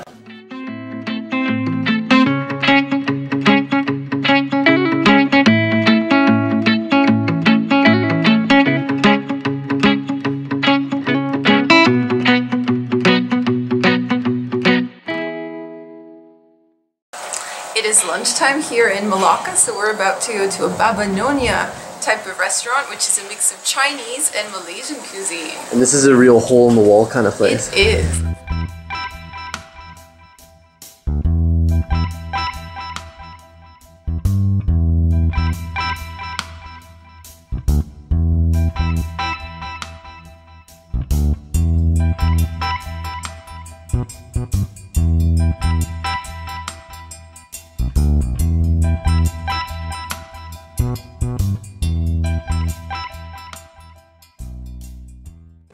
I'm going to be showing you the Nonya Laksa, which is a spicy curry, a mixture of Malay and Chinese elements. So let's take a look here. It is a coconut-based curry soup, and it has curd puffs, fish sticks, shrimp, clams added to it. Very flavorful. So what I'm having next is called rojak. That's the Malay word for mixture. It's a refreshing salad. Yes, so take a look over here. And it's made using fruits and vegetables. So it has pineapple, cucumbers, bean sprouts. It's just a really nice refreshing salad on a hot day. Oh yeah. Oh yeah. The last of our 4 dishes is called papaya. It is a spring roll, has an outside like a crepe, and I'll show you the ingredients here. It has a sweet bean and soy sauce, often has turnips, bean sprouts, sort of omelet type, carrots, lettuce, tofu, peanuts on top. It's got everything going on. Take a bite. Classy. When the lime juice is here.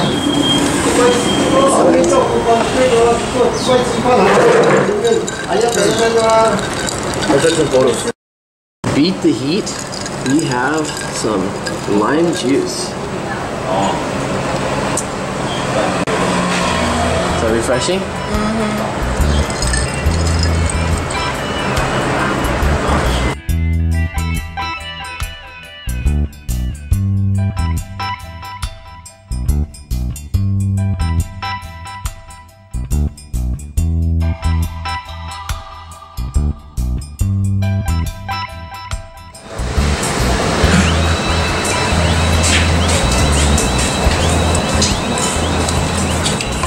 So what's been your favorite dish so far? I've actually liked this one here, the Nonya dumpling. Oh.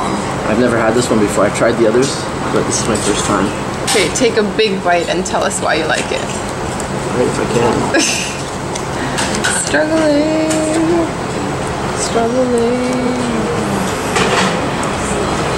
Well, what I really like about the glutinous rice is a really unique kind of like coating for the dumpling. Also, it's quite sweet inside. Hard to go wrong with sweet foods when it comes to me and my taste buds. And what is Miss Audrey's favorite? Well, I've really enjoyed the rice dumplings as well, but I think my absolute favorite has been this salad over here. I haven't eaten fresh fruits and vegetables in almost a year because in Korea they cost a fortune, so I'm in heaven right now. I'm just eating on... What you got right now? This. Pineapple? Which one? Yeah, this is a pineapple. Nice sweet treat, and the coating on the salad is delicious as well. It's a sweet sauce with peanuts on top, so it's just perfect. So for the next 2 days we are doing a tour of Halong Bay. So here we are aboard our ship, our lovely home at sea. So we're going to give you a tour of the place.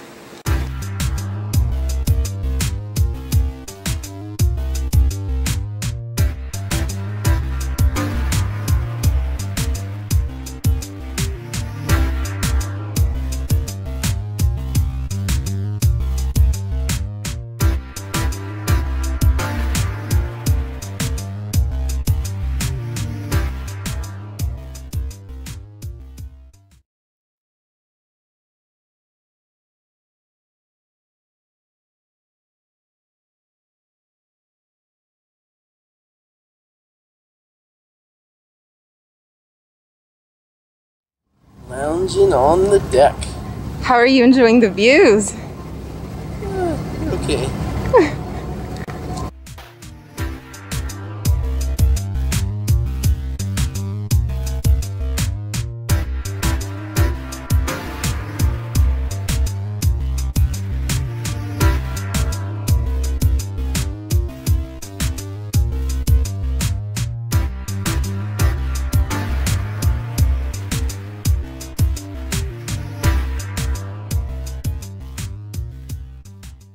We've been doing lots of activities while we've been at Halong Bay. There's been kayaking and exploring caves, and this morning we're spending a bit of time at a private beach.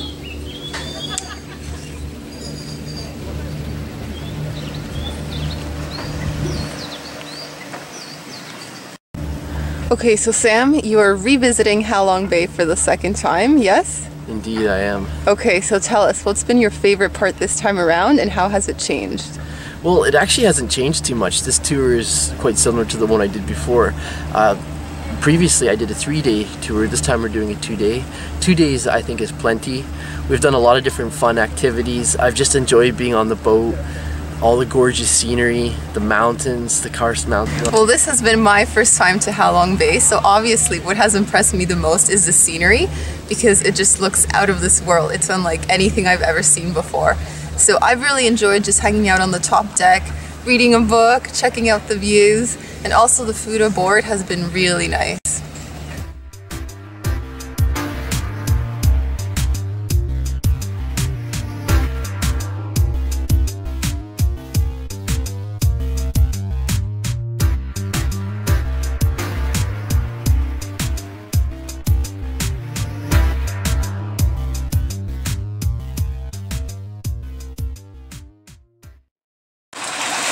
We're going to show you our room on the boat. So hello. Hello. Cabin fever.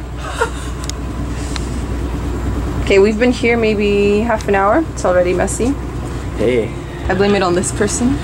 No. This person.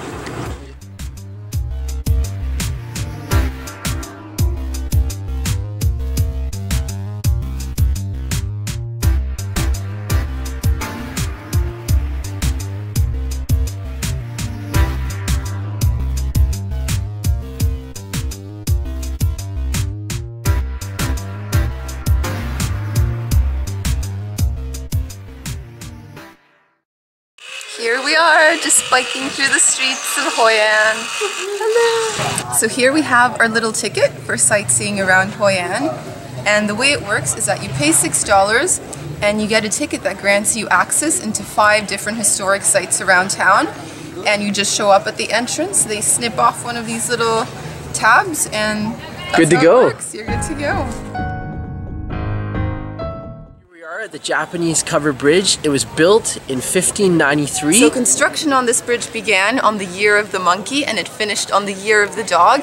And for that reason, one side of the bridge is guarded by a monkey and the other by a dog.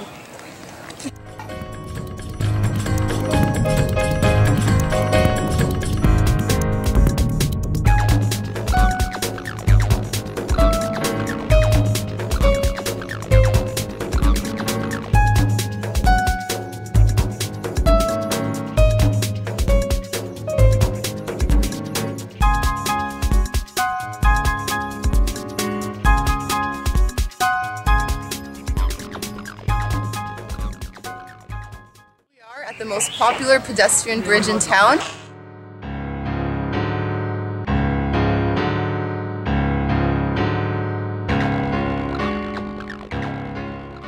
Heading here at a small square, and this is where a lot of fabulous performances take place, especially at nighttime.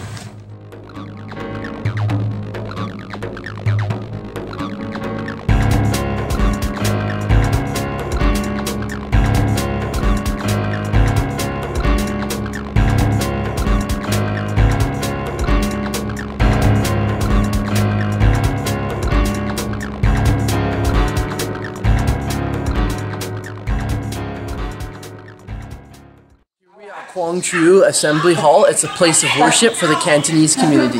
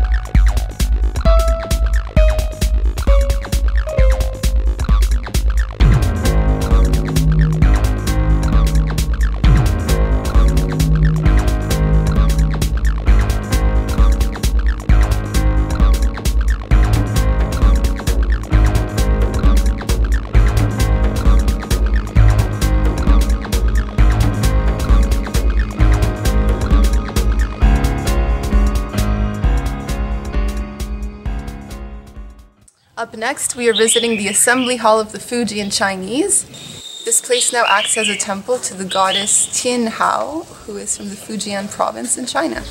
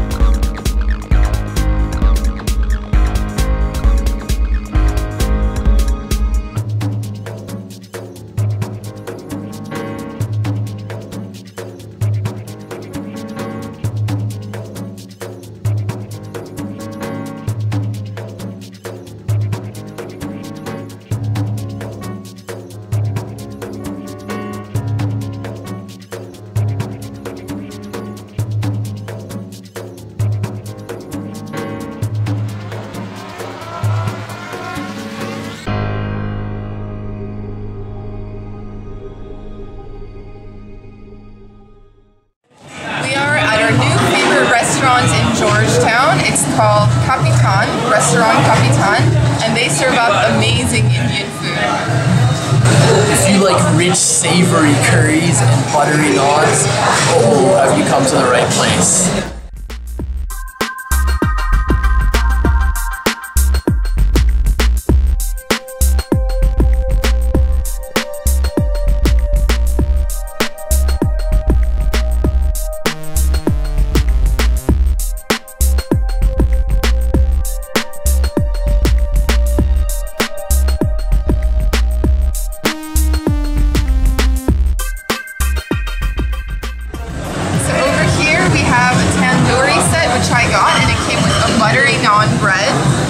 Some nice curries, and we also have aloo gobi over here with potatoes and cauliflower and some extra naan because we just like it so much.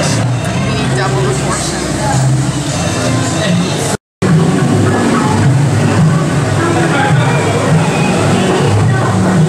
That chicken is superb. Juicy in the inside, crispy on the outside, and wow, what flavor.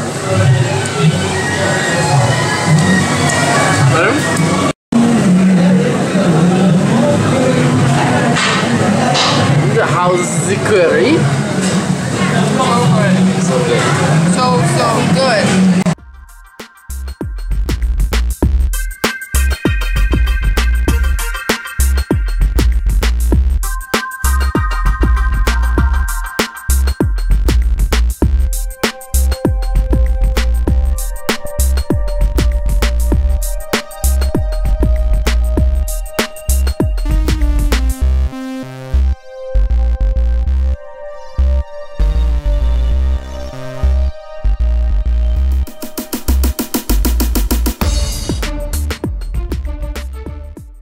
Aside from being a great restaurant in terms of the quality of food, the other thing we really like about coming here is that it's so affordable. You can just pick a whole bunch of different dishes, mix and match, and you'll get a great meal.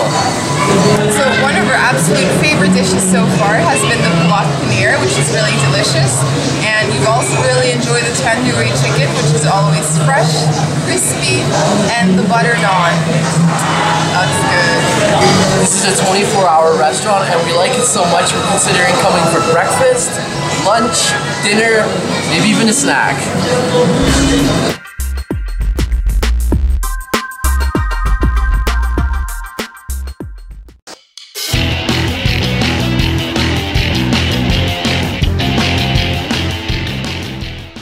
Going kayaking around the bay.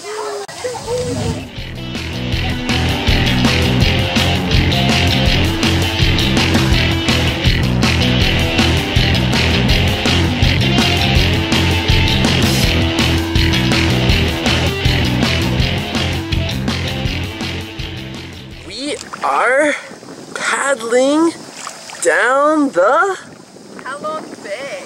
Oh yeah, and look at you paddle. I know, I'm doing all the work and Sam's just there for the ride. Exactly. You paddle, girl, you go. Oh.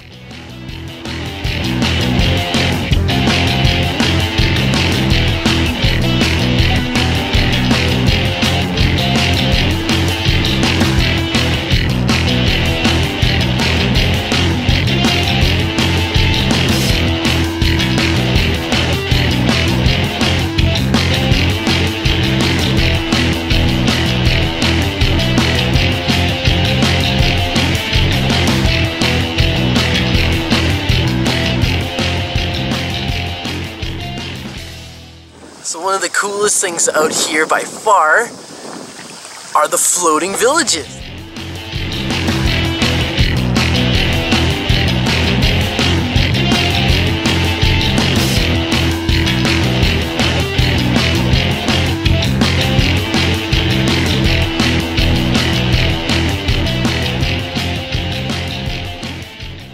Survived our kayaking experience in Halong Bay.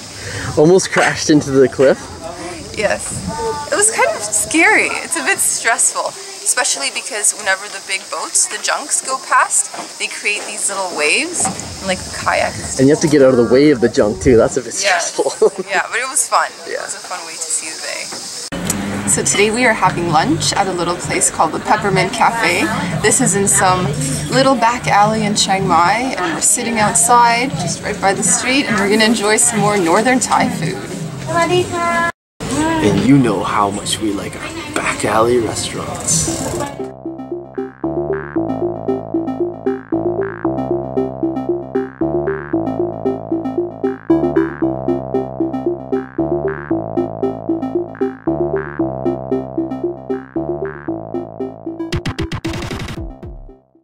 We're here for original Thai food and good shakes. Looks like you got just that. So today we are having a dish that is called cow soy, and if you just look down over here, you can see that it kind of looks like a curry type soup, and we have regular boiled noodles, some crispy noodles, and chicken over top. So this is a Burmese influenced dish from northern Thailand, and it literally means cut rice. This is one of northern Thailand's most famous dishes.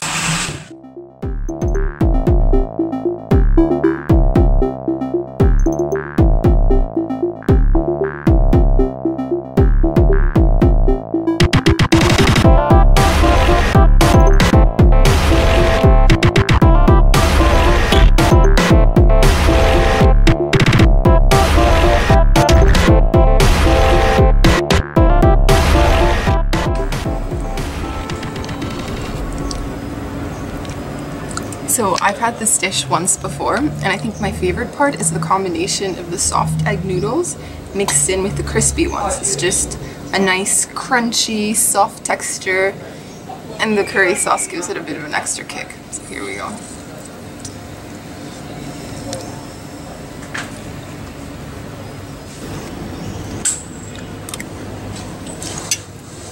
I love coconut-based curries, and this is quite similar to massaman curry.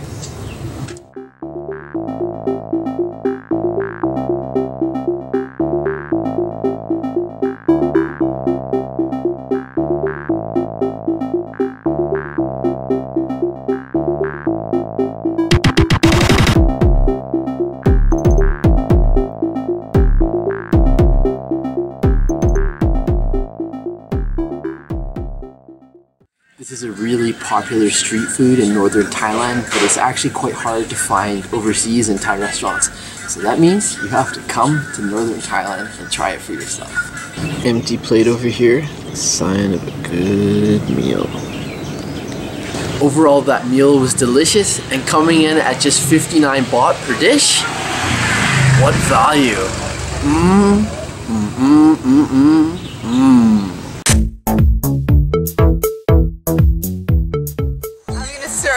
Saying that I was tricked into coming here. I was told it was going to be a short, it's a 10-minute walk from Chinatown. We're right around the corner, and we've been walking for 45 minutes in circles and then uphill. And I am covered in sweat, and a bird just flew by me. So we're at KL Bird Park, the largest walk-in aviary in the world. And that means the birds can fly freely around the park.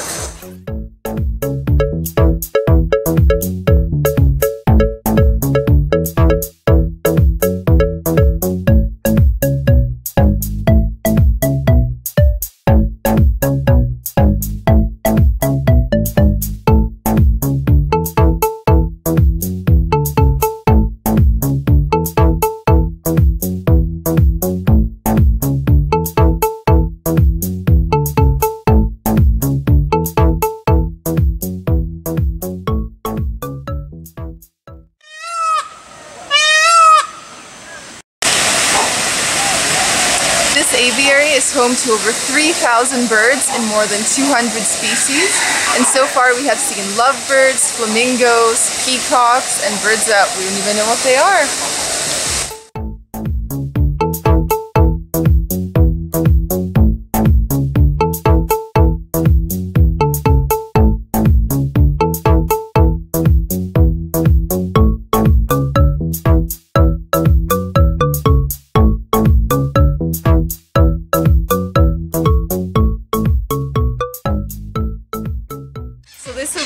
is the feeding area, and as you can see, the birds get a really nice diet of papayas and bananas.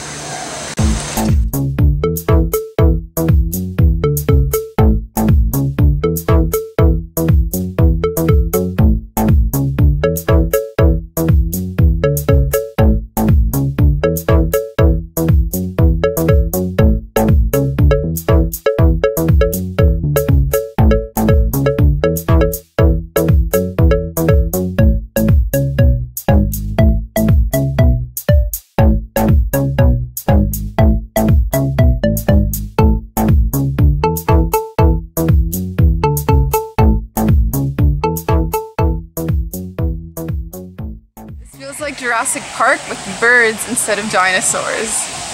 So I'm gonna choose 2 birds and pose with them. Wish me luck. So this is the selection you've got. How about that big one? Is he friendly? Yeah. Friendly.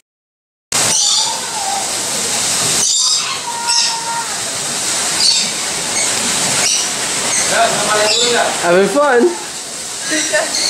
You're great. So we can feed Norries for like 2 ringgit, which is about 70 cents, so why not?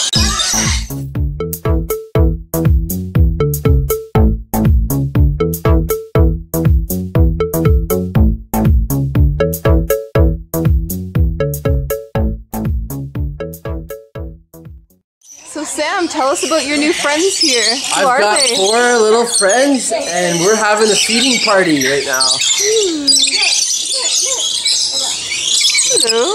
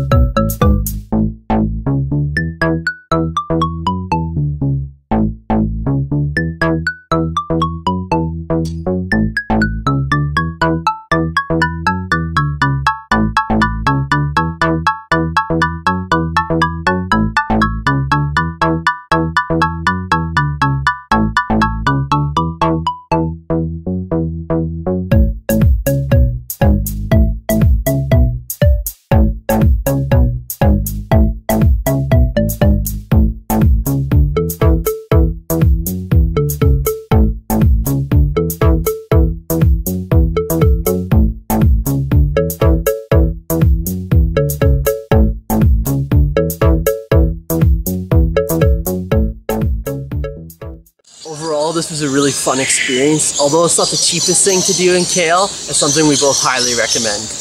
And wear bug spray.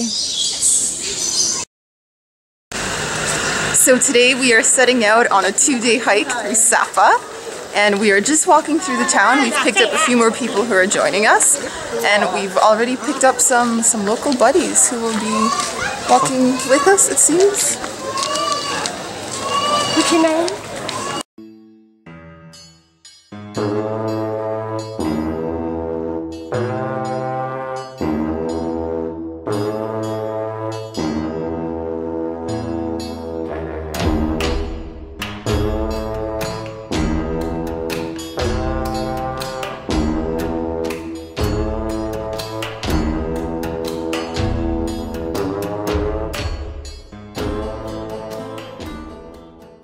Hike is going to be divided into 3 sections, and the first village that we will be visiting is called Lao Chai.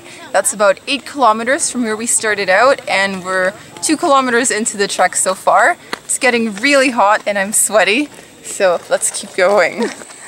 Tell us about the scenery. Scenery here is stunning, unbelievable. Everywhere we walk.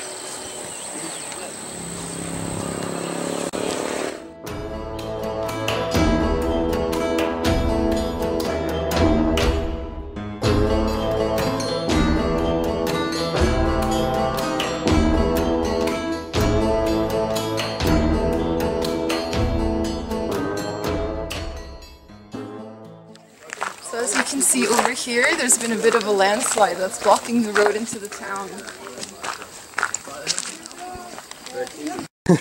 It's like...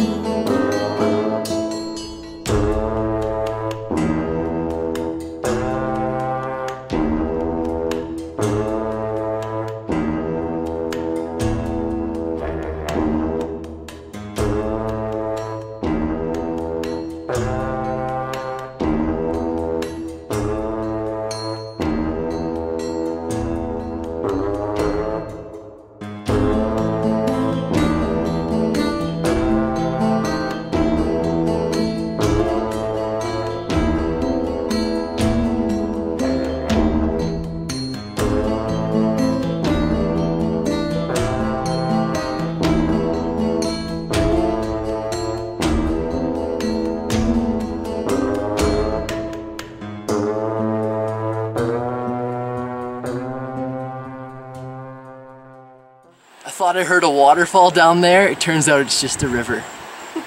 Still impressive. So after several kilometers of hiking, we're finally approaching the village of Lao Chai down below. So we are about to cross this bridge into town, and it is not for those who have vertigo because there are no railings on this bridge.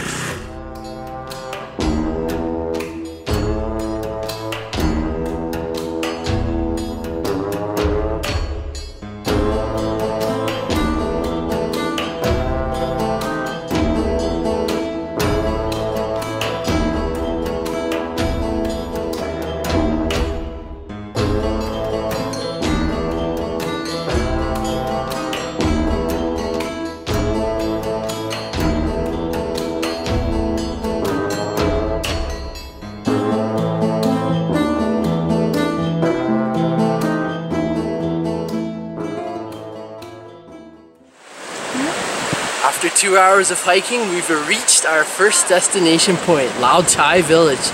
And it's time for lunch. And I'm pretty hungry. How about you? I am starving. I can't wait to get there fast enough. It's just over there where the bridge is. That's Lao Chai.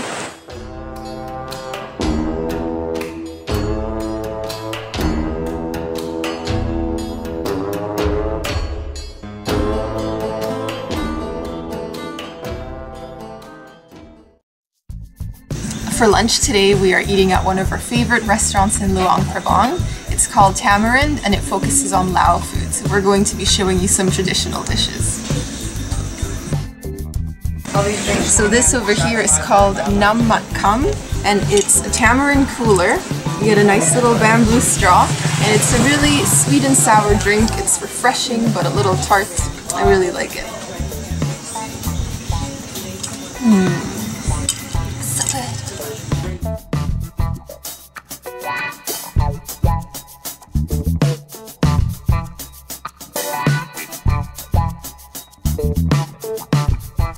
So next up we have our dipping platter. So this over here is a coriander pickle. Next we have an eggplant dip, tomato dip. We have a paste made from buffalo skin. We have some seaweed chips and then some vegetables that we can use with the sauce. So let's dig in. And that all goes together, of course, with our sticky rice. So Sam is going to demonstrate for us. This is how you eat it. You just kind of put together a little ball like that, and then you can pick a different dip. I'll try the buffalo sauce here. Put it together just like that. Pop it in your mouth. Delicious. Is it a bit spicy? Oh yeah. This one's really spicy actually. Finger food, finger food. Yes. That's a huge ball. Little ball. That's not little. Okay. And I will go with the aubergine.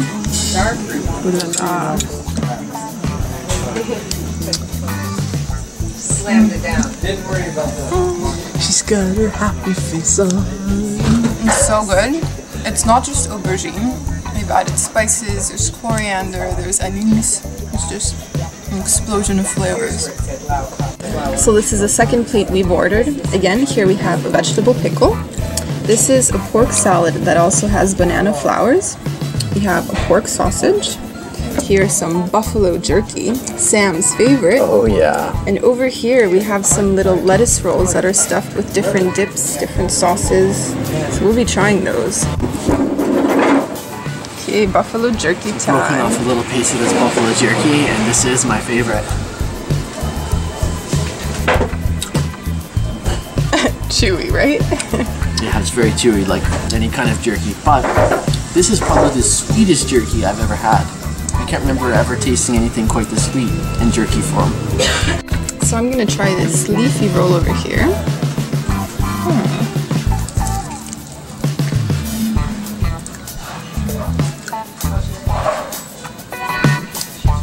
I taste lemongrass. There's something sweet, like a yam almost, but I'm really not sure what it is. It could be some local thing.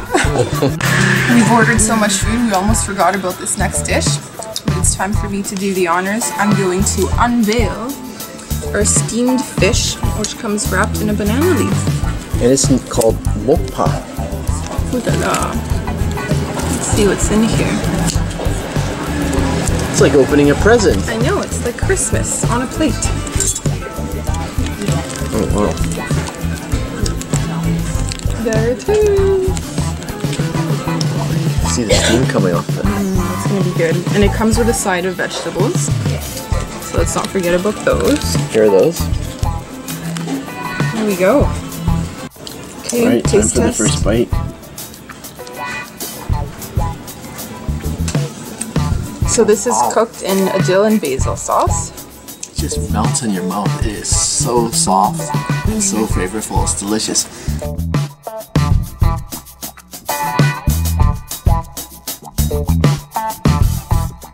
Now for dessert, we are having something that's called cow gam. It's purple sticky rice that has been cooked in coconut milk, and it also has banana and sesame seeds on top. So look down here. It looks amazing. And if that weren't enough, we get a little shot of tamarind sauce, which we can pour over top. So I'm going to try it the natural way without the tamarind sauce first. Let's see. It's so fragrant. Nice and sweet. Very sweet. You can definitely taste the coconut. And it's a nice sticky rice with a bit of a nutty texture. I like it. Alright, let's try this with some tamarind sauce and a big chunk of banana.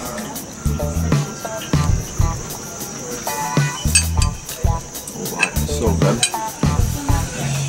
Tamarind gives it a kick, a bit of spice, still really sweet.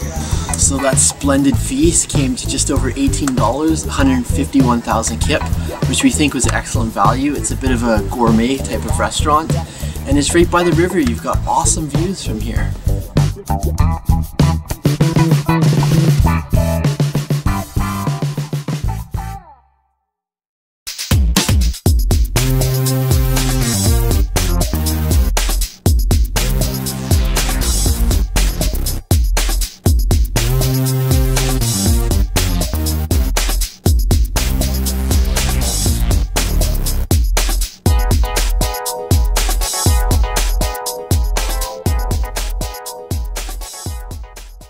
Second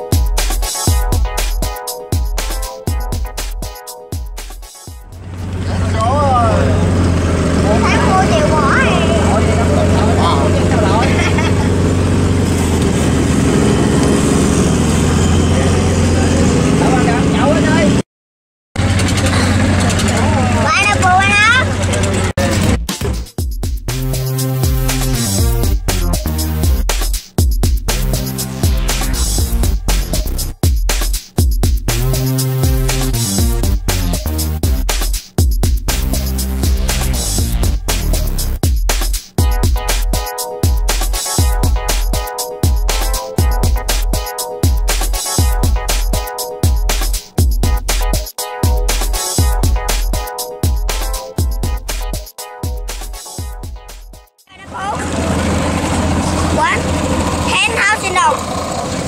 Cô ăn hay bố?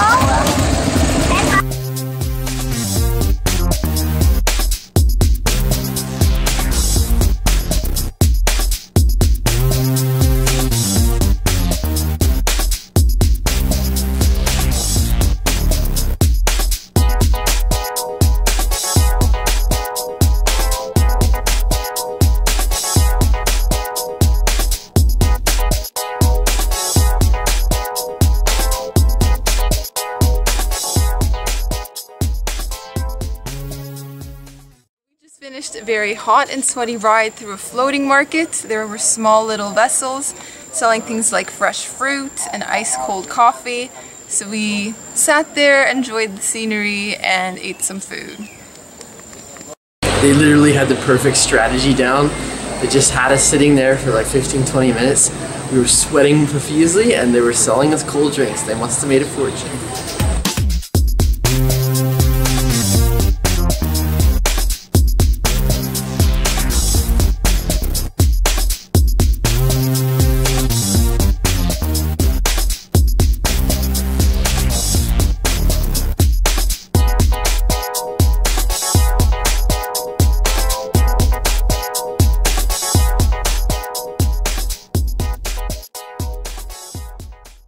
So today we are back at our favorite Thai restaurant, but we are going to be having a special meal. We have ordered a set for 2 people that focuses on northern Thai dishes. So we are going to get a sampling of different curries that come along with sticky rice. And this is what it might look like. Our first dish has arrived and is called khao soi, and it is fried noodles on top of a hearty curry. Ooh, that looks amazing. It does. Let's dig into that, baby.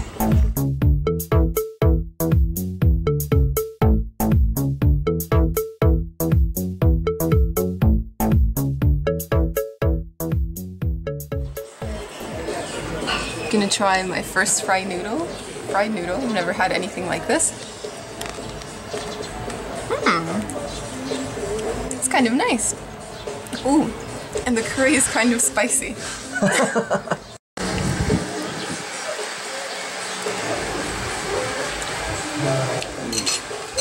How's that? A very flavorful, spicy curry. I can tell it's made out of coconut milk.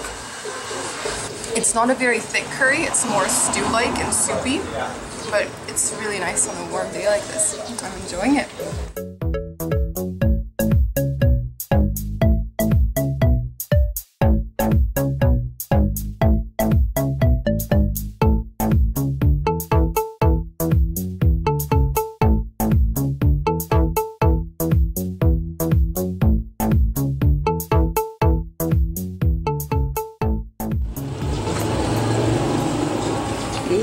Sticky rice inside.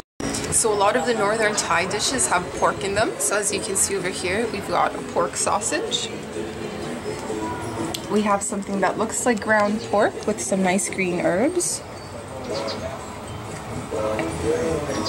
And this might also be pork if you ask me. One of the characteristic elements of northern Thai food is that you eat your side dishes with sticky rice. Ooh, this is gonna be tasty.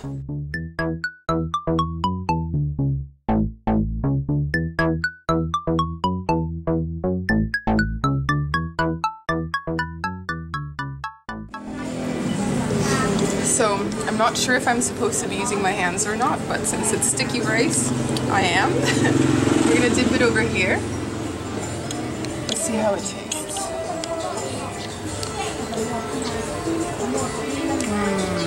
Spicy, sweet. This one is surprisingly sweet. So I'm gonna try one of these little puffs and another kind of dipping sauce here. That looks like it could be spicy. Yeah. It is. It's really spicy. Burning your mouth. So we also have a nice pumpkin stew over here. Tofu. With tofu. Spicy? Not spicy, just really hot.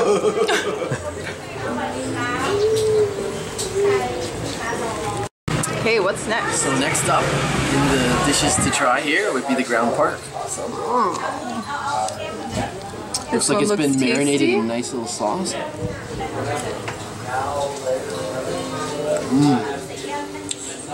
Very strong flavor with the sauce. It's like,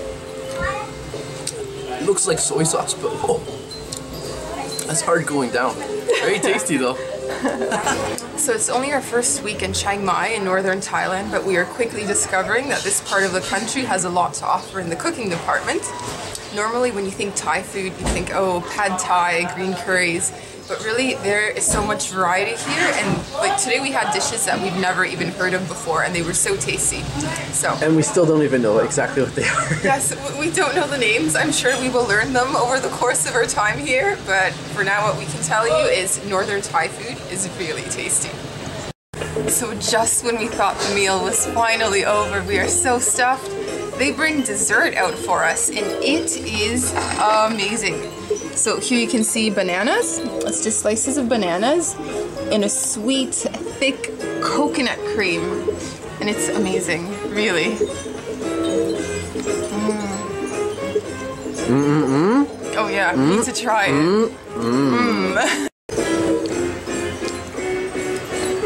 I want to see your face when you bite into that. Wow. It almost has a bit of a rum caramel type flavor, which really accentuates the coconut milk. That was seriously the feast of feasts. We paid 300 baht in total for that, which is roughly $10 US, and it was worth every penny, or should I say every baht.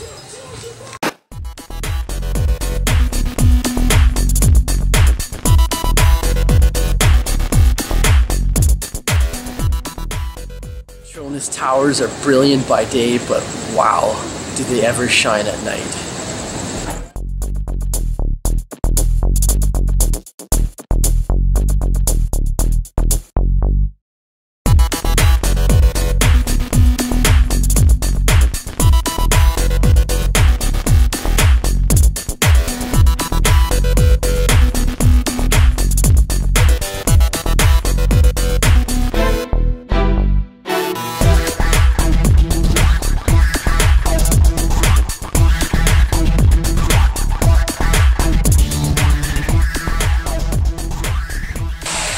So this is now our third time coming to the Petronas Towers, and having seen it during the day and at night, I have to say I prefer it at night a lot more. They have a really cool light show that takes place. There's also a lot more people who come to watch the show.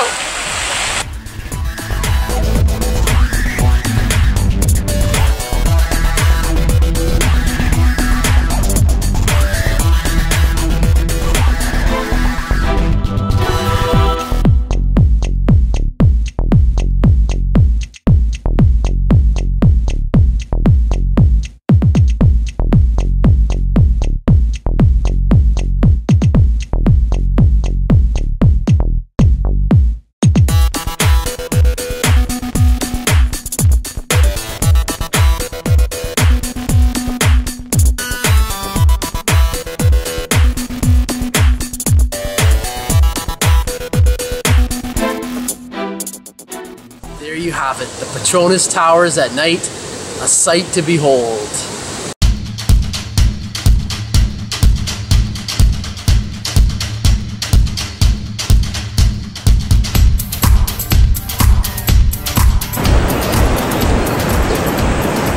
Today we are standing in front of Malaysia's most iconic buildings, the Petronas Towers.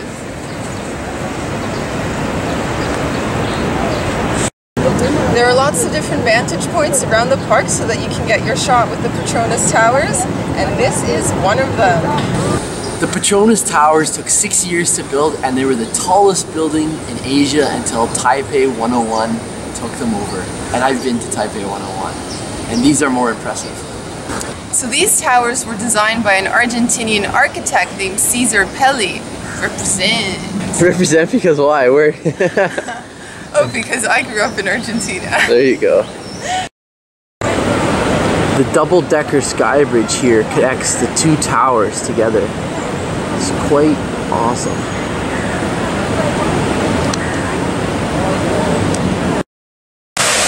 So my question is this a water fountain or can I actually go swimming in there?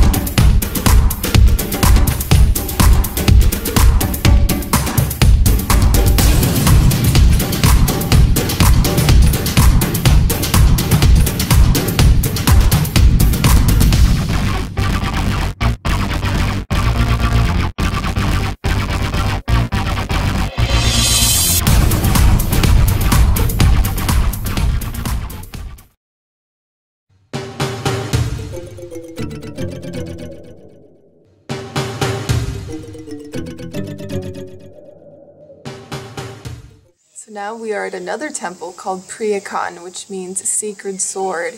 And this temple is believed to have been a university that housed over 1,000 teachers.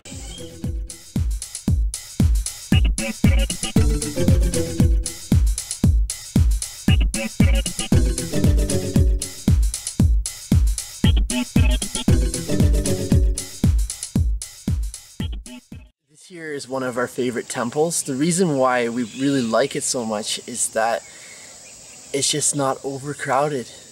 Like, we've come here, mind you, we've come early in the morning, but there's hardly anyone here.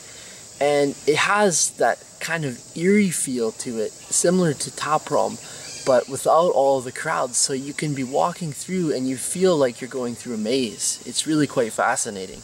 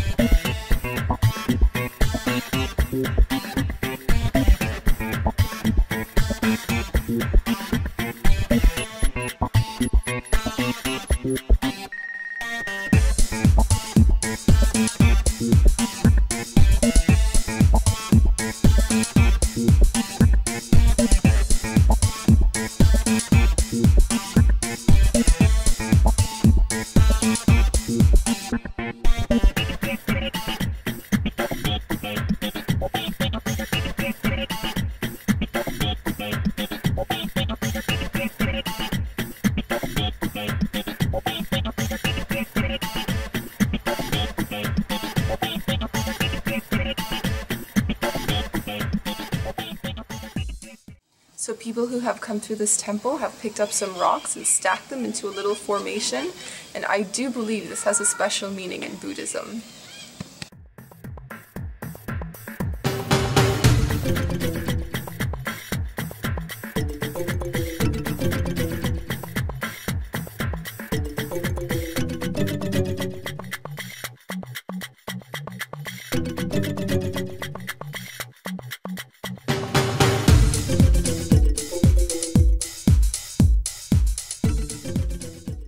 One of the top things to do when you're visiting Georgetown is to take a rickshaw tour, and that's exactly what we're going to do. This is our colorful little ride right here. Wait, what's your name? Harry. Harry, nice to meet you. Bye.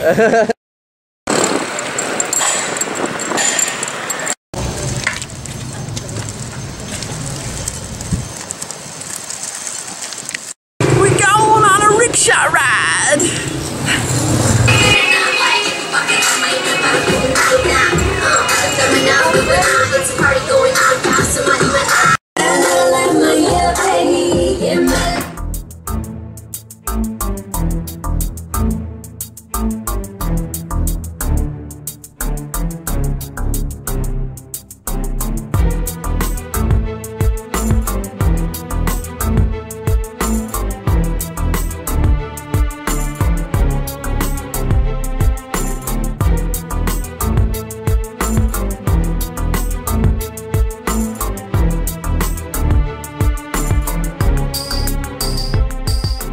We got some mighty big waves coming here.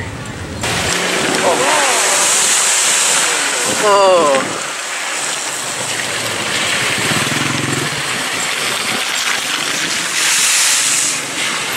So we got soaked by a massive wave. We sure did. And it's actually kind of refreshing now, so I'm kind of happy it happened. And our camera survived it, so not too bad actually.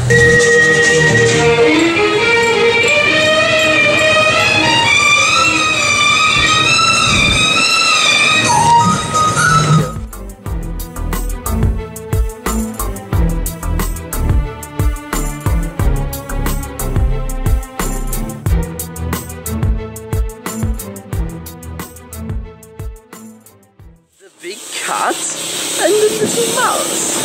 This is cute.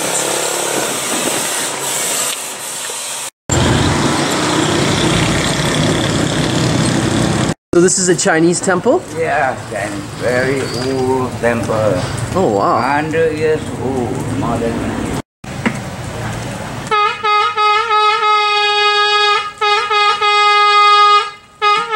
So a tour around historic Georgetown will reveal some crumbling colonial architecture, as Audrey likes to say. No, I don't.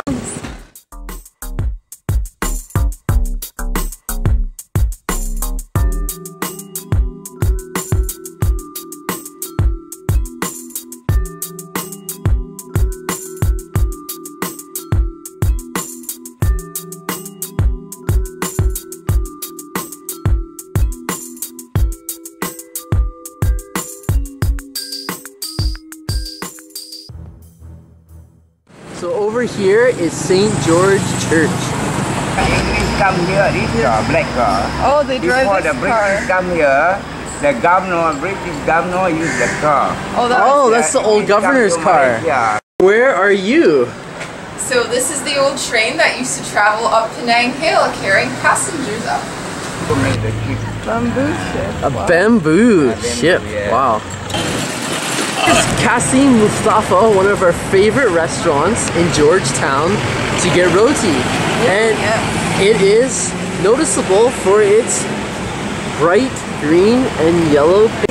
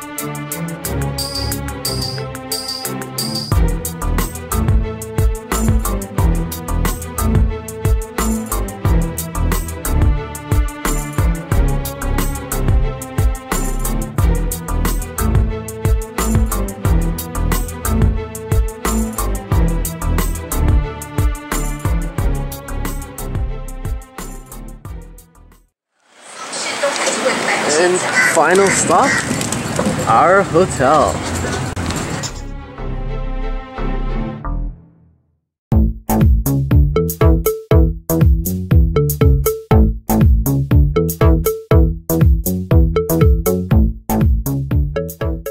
Today we are having dinner at a great little restaurant. It's located right across from the Putrajaya bus terminal in Kuala Lumpur, and it's Indian food, my favorite. Nothing like refreshing fruit drinks to start your meal. Here's our food. Ooh, nice. Thank you. It's a banana.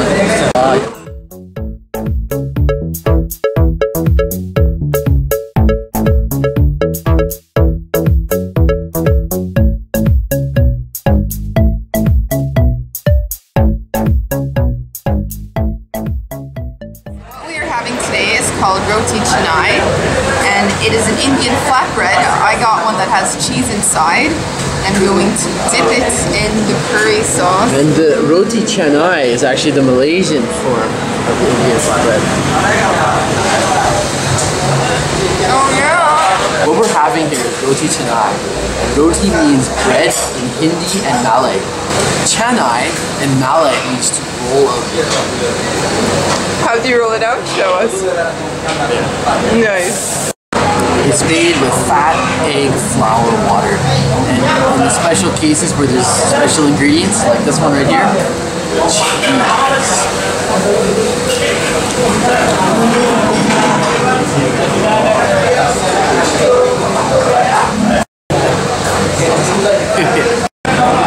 Sam's feeling a little shy because there's people watching him eat right now. Is it the freckles? Is it the t-shirt? Is it because he's using his hands? What could it be?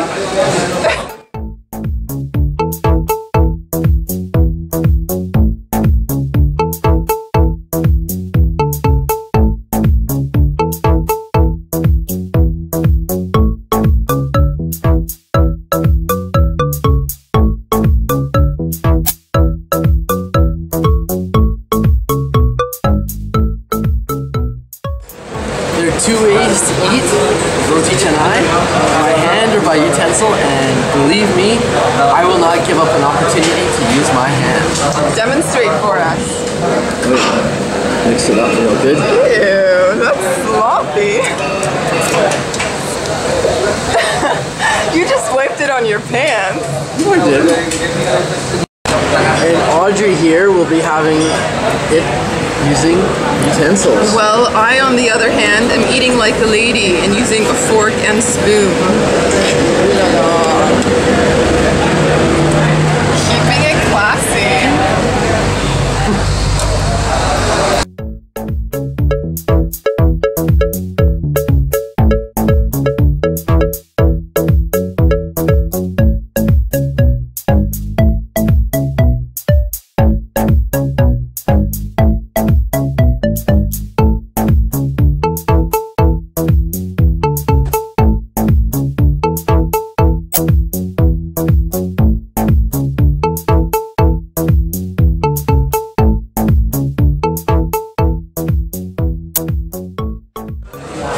So roti canai is thinner than the Indian style naan, which a lot of people are familiar with. It's thin in the same way as a chapati, for example.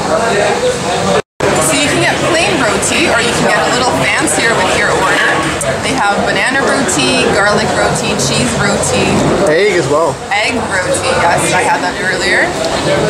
Lots to choose from. One of the coolest things when you come here to the restaurant is the little bill you get. They just keep tallying it up here on the side, and eventually when you're finished feasting, they finally give you the total. So, this is a meal that you can have for breakfast, lunch, or dinner. We're having it for dinner right now, and I'm pretty sure I'll be coming back for breakfast. Get ready. No, be nice. Be nice. You're cute.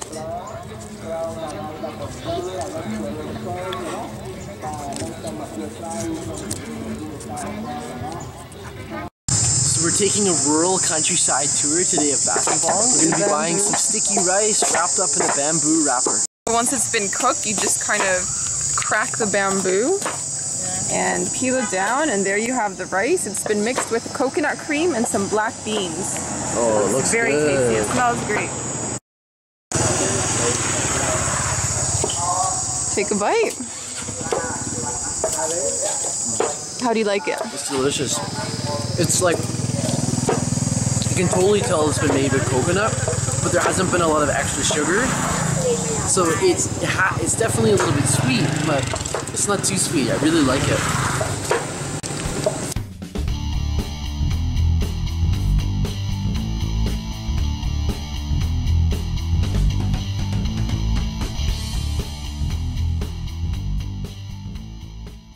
So this lovely snack is only 60 US cents. Not bad. Alright, brave man, going to eat a little cricket there. Time to have a cricket. And this is my first time eating one. Cheers. Cheers! Cheers! Okay, big bite. Stick it in your mouth. You try one as well. Wow. Oh, no. That's actually really good. Oh, very good. Wow. It's salty, a little bit sweet too. Yeah. And chili, Oh, no. Yeah, that's good stuff. Oh, Oh, eat one another more. one. Try one more. There we go. You liked it?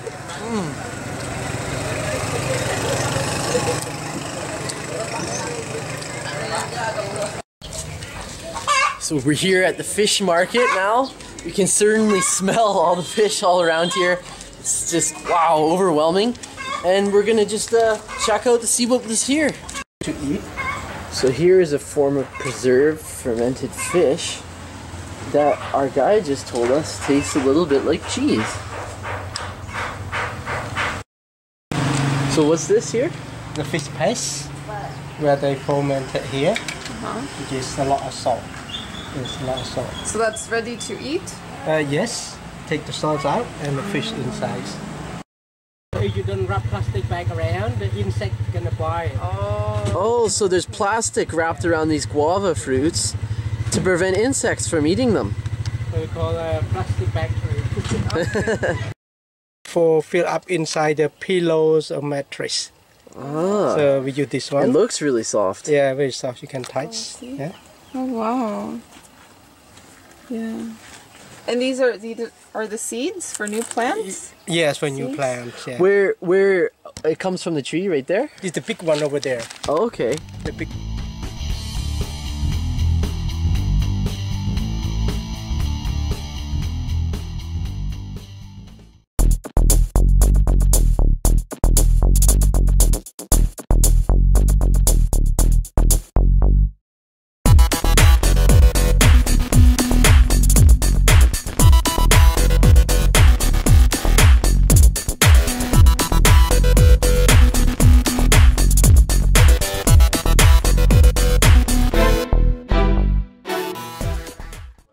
Our time in Saigon is over. We're now taking a train to Nha Trang for beach time.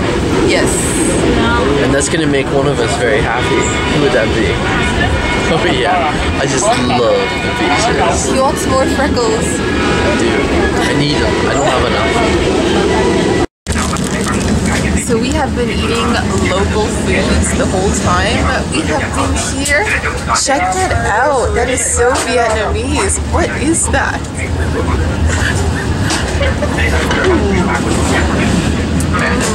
I think they might call that pizza. Ice cafe.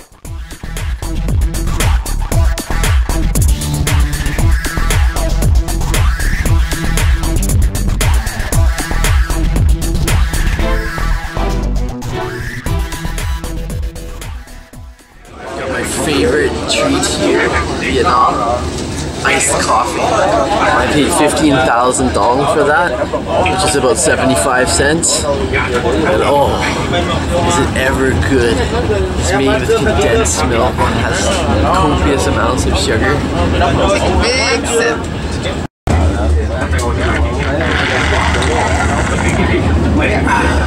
Better than ice cap from Tim Hortons back home. Yeah. Okay, aside from the ice cap, I think we need to discuss Sam's new look over here. Pretty obvious change, right? What is that? What is that? That's my little mustache. It's awesome. You love it. Throwback from the 70s.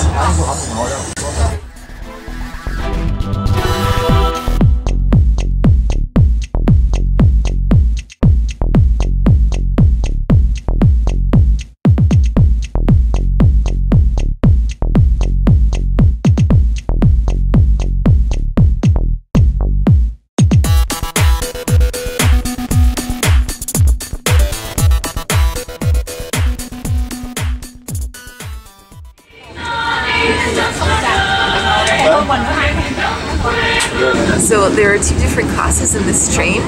We are traveling in the soft seat section, which has AC and really cushiony chairs.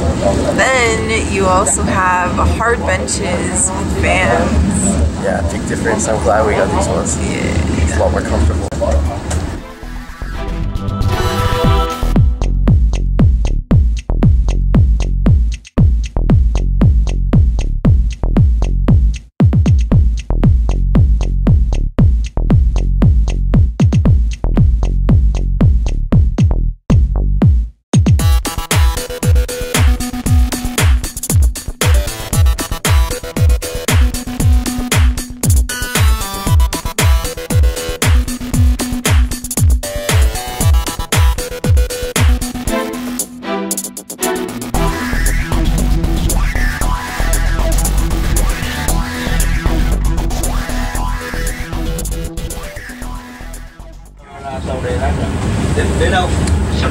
Chicken.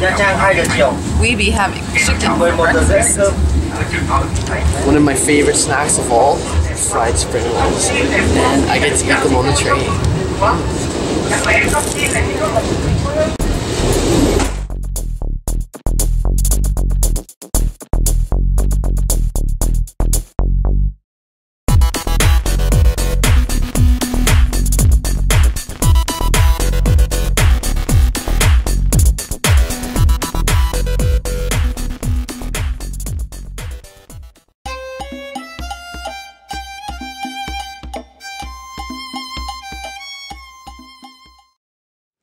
So today we are doing something that I've been wanting to do ever since we got to Hoi An, and that is shopping.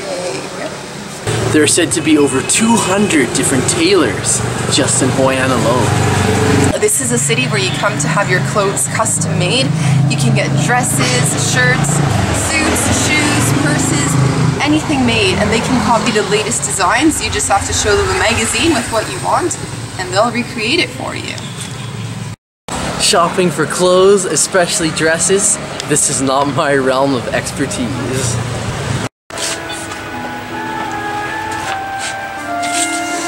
Nice shopping. Come here. Here. Here.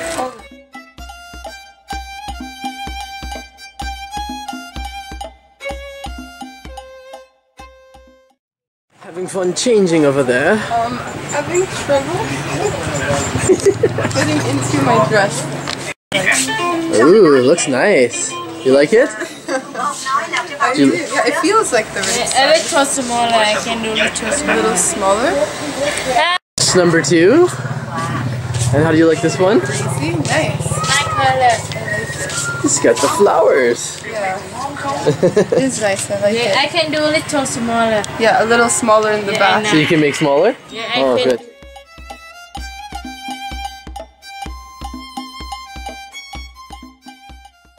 Perfect size for you. Yeah. You like it? I do. Yes, you like all 3 of them? A little smaller. We stay here 2 more days. 2 more days. Yes. So what are we having done right now? Getting my dresses made so that they fit me properly. Where you going now, more? After here, we go to Hanoi. Very far away.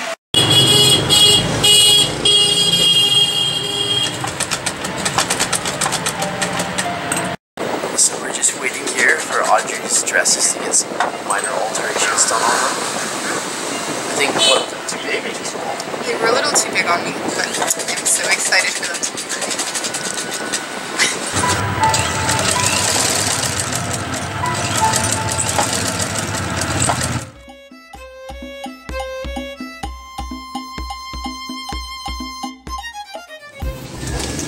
So I'm quite pleased with my purchases. I ended up getting 3 dresses, and I probably could have gotten more because the lady just kept pushing me, try this one, try that one. And she really wanted you to get that 4th dress. Oh yeah, but we had to cut it off at 3. So overall we paid $18 per dress plus a slight discount, and that included alterations and everything. So a little tip for anyone who's thinking of going shopping in Hoi An, I would say just walk around the different streets, see what the shops have to offer, see what styles you like, and then go into a store and don't be afraid to bargain a little and ask for different patterns, different fabrics. They can make anything you want. So the journey to Laos is actually a 3-day trip. Day 1 involves driving from Chiang Mai to Chiang Kong, which is at the border between Laos and Thailand. Then day 2 we finally get on the boat and we travel from Chiang Kong, cross the border and arrive in Pak Bent. And the last day, the 3rd day, it's 9 hours on a boat all the way from Pak Bent to Luang, Prabang. We're going to tell you all about our journey, the pros, the cons, the things that are great, what wasn't so great. But first, this is the actual trip.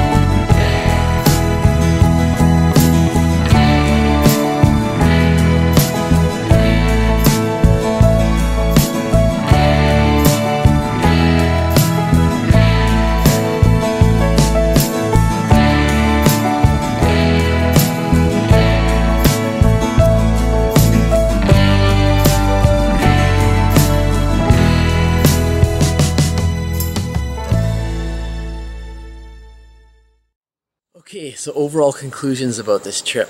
We definitely recommend taking the slow boat from Thailand to Laos.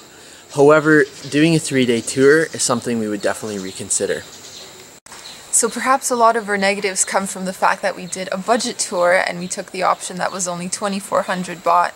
So some of the things we didn't like so much was that we were always leaving behind schedule. Sometimes we would be waiting around for an hour before anything happened. Also, when it came to accommodations, the hotels weren't amazing. Our first night was spent at a former jail and it kind of felt a bit Spartan. There was no hot water, so we couldn't shower. In terms of food, I would call it prison food. It was boiled cabbage and just overcooked rice. So those were some of the cons. I think you're being a little bit too kind with your description of the hotel. It was literally the hardest bed I've ever slept on. I would have been more comfortable on a rock. So if I had to do this trip over again, I would definitely do it independently. You can take a bus from Chiang Mai or other northern Thai cities all the way to the border, cross it yourself, find your own accommodations, find something that's a little bit better, more suitable than what we stayed at. Also, you can buy your own boat tickets as well. And by showing up early at the pier and purchasing it yourself, that ensures you get a good seat. And that's the key to enjoying your experience going down the Mekong. So a few tips to make the trip a bit more pleasant would be show up early. You want to be the first person on the boat so you can choose the best seats. You don't want to be near the front because the views aren't that great and you're kind of sitting sideways, and you don't want to be near the back because the engine is rambling and it's incredibly loud. You want to choose a seat in the middle. Also, you'll want to bring a cushion or a pillow just in case you end up seating on the wooden seats. Those are not very comfortable. And you'll also want to stock up on lots of food, bring sandwiches, pastries, whatever it is you'll want to eat because it's a long trip. And on the boat, they just have chips and tea and cups of noodles in a cup. So.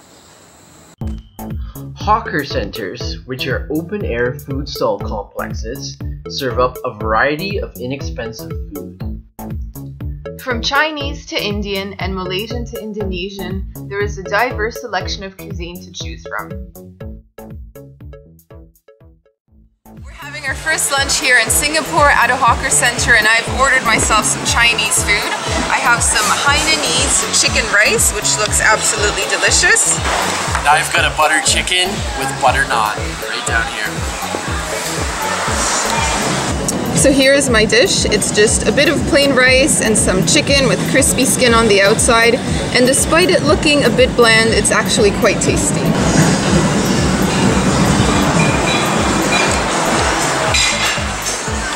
It's hard not to enjoy butter chicken. This is awesome.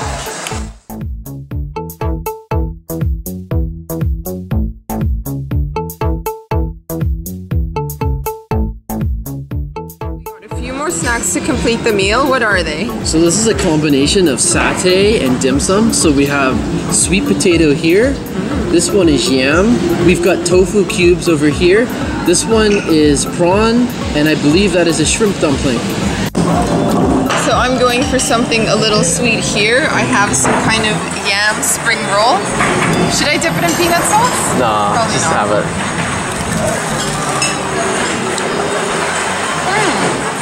Is it sweet? It is. It tastes like a sweet potato, except it's white. So this crab didn't go on a skewer, and it will taste good in the peanut sauce, I'm pretty sure. Mix that around, mix that bad boy around. Whoa. What's happening over there? Oh. Kind of chewy? Here's the crab. Whoa, nice claw. Oh, that's delicious. And it's so juicy inside. So as budget travelers, these hawker centers in Singapore are a real find because it is really expensive in Singapore. It's one of the most expensive cities in all of Asia, certainly the most expensive in Southeast Asia. And you can find dishes here for between 4 to 10 Singaporean dollars, and it's so much cheaper than eating in a restaurant. And I like the variety that you find at the hawker centers. For example, today we had some Indian food, Chinese food, and we also saw stands selling Malaysian food, Singaporean dishes, and lots of other things. This hawker center is by the Singapore Flyer, but you can find them all throughout the city.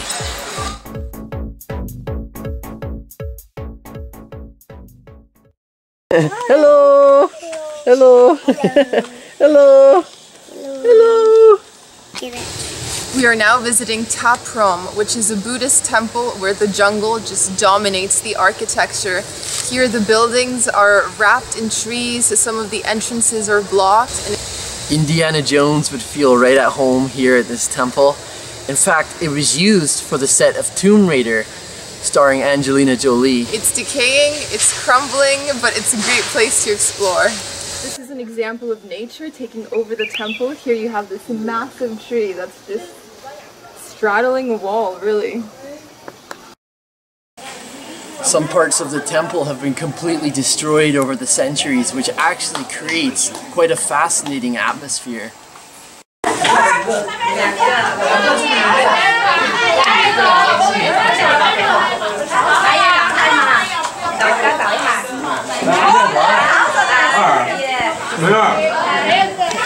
I first visited Ta Prohm back in 2008, and wow, was it an entirely different experience. There was hardly anyone. I was able to walk around without, you know, encountering mass crowds. It's completely different this time. And instead of sort of lamenting about it and, you know, just getting really negative and down about it, what I've been actually doing is just taking a lot of time-lapse shots. I'm using the crowds and the people as sort of a backdrop for filming. And that's what I'm going to do throughout this entire time that I'm here exploring the temples of Angkor.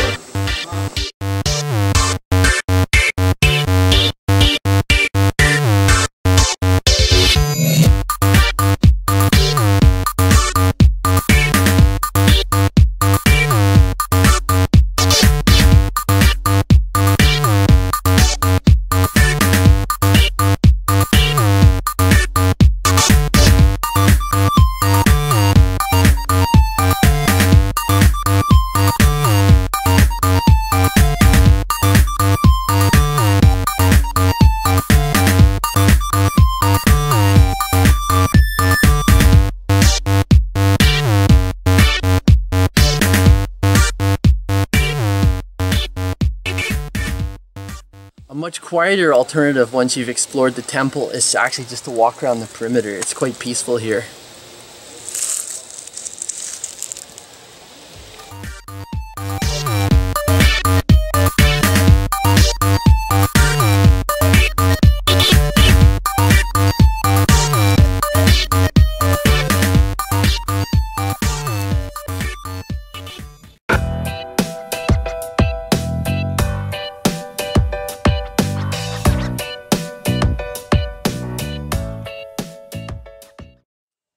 We love to eat, so today we have signed up for a cooking course where we're going to learn how to make some of our favorite Thai dishes. Right now we're at the local market, so we're just going to be walking around picking out some of the ingredients we'll need today for the class. And yeah, let's have a look. Judging from the amount of cooking videos we make, you'd probably think that we're constantly in the kitchen, that we always like to cook. That could be further from the truth. Most of the time when we're on the road, we eat out. So this is actually kind of an excuse to get into the kitchen, to cook, to actually try to make food. Because normally, we don't do that.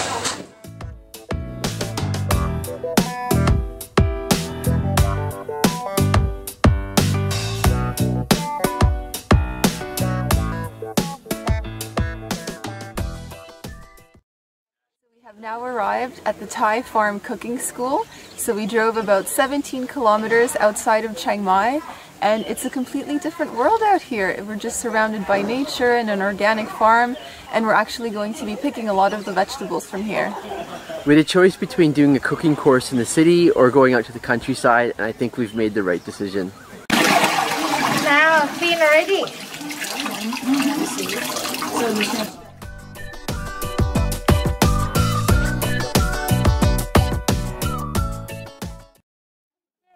This come inside, no? I would like you to pick by yourself the holy basil. Yeah.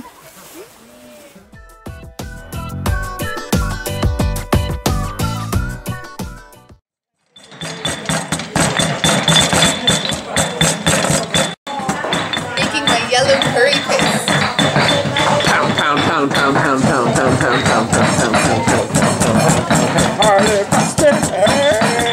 So Sam's lagging a little behind, right?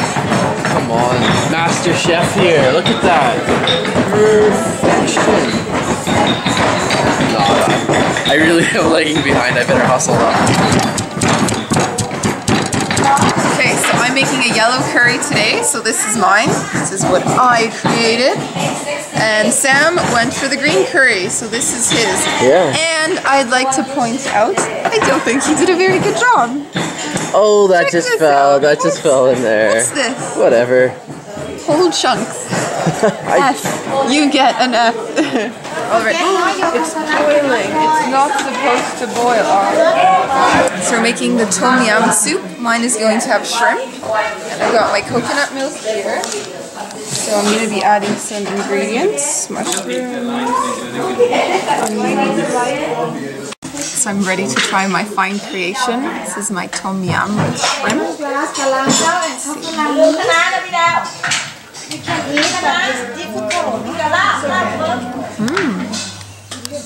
I made mine really sweet. I think maybe I put in too much sugar, but it's kind of nice. It's creamy because I use coconut as a base.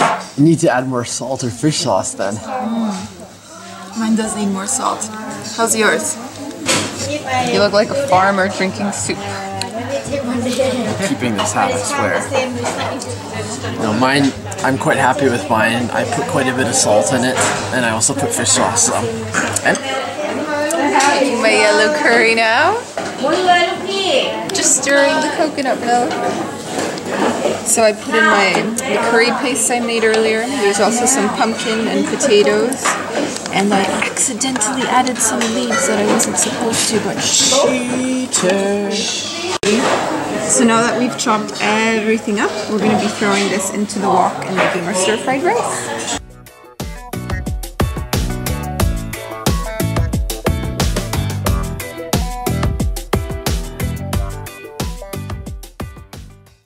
I was wrong about this dish.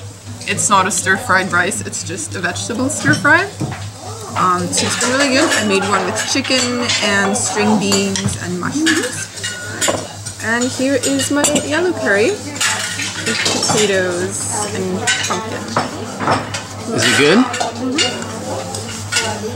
So at this point in the day, I'm getting completely stuffed. I actually wouldn't mind taking a siesta right now, but we're going to be making 2 more dishes. I am going to be making a pad thai and then a mango sticky rice. So suffering from what my family calls bulbous plumpitude. Making pad thai. Your favorite. And here's my pad thai. Probably one of the easier Thai dishes you can make. Okay, so we saved the very best for last. Here we have our favorite Thai dessert, mango sticky rice, and it has some, I think, deep fried mung bean on top. It's crispy. This is gonna be good. Alright, let's check out that first bite.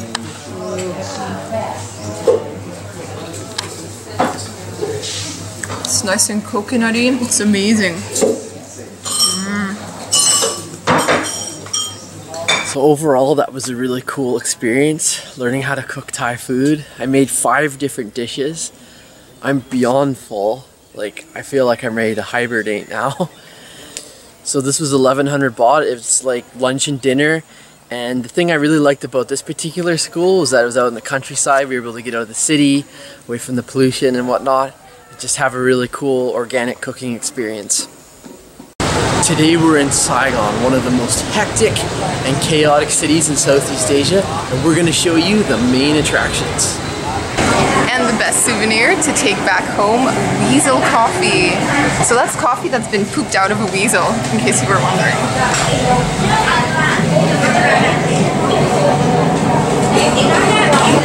Looks a little bit like an O. Henry bar.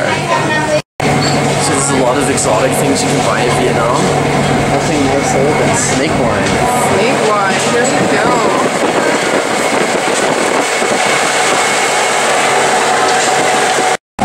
We also have some very cool chocolates over here in the shape of conical hats.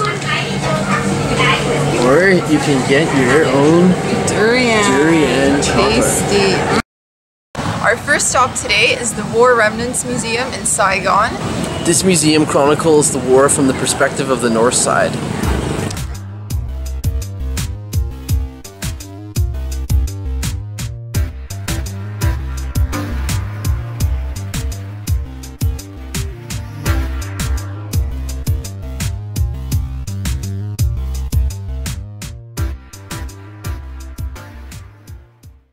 So we just finished visiting the War Remnants Museum, and inside it's divided into several galleries.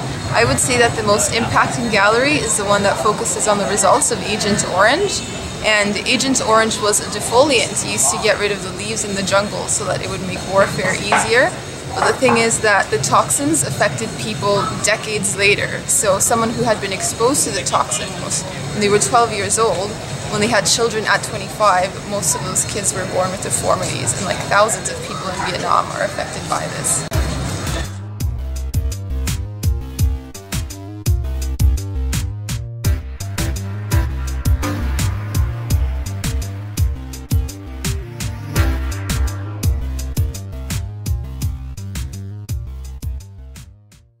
Tin Hau Temple, dedicated to the goddess of the sea. So many years ago, this is where people would have come to pray for protection before a long sea journey. Over here they're burning the used incense sticks.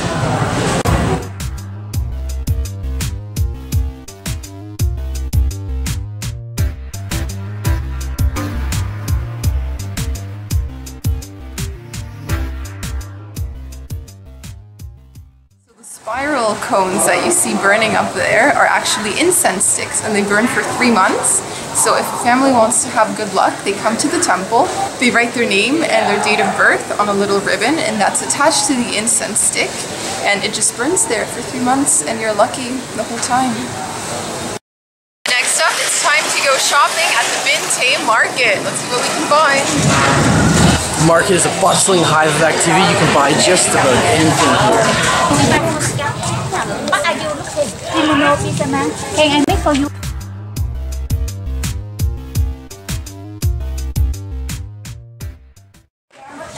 We have some very forceful saleswomen over here. One lady grabbed onto my arm and I was pulling, and she would not let go of me because I wouldn't buy a silk scarf.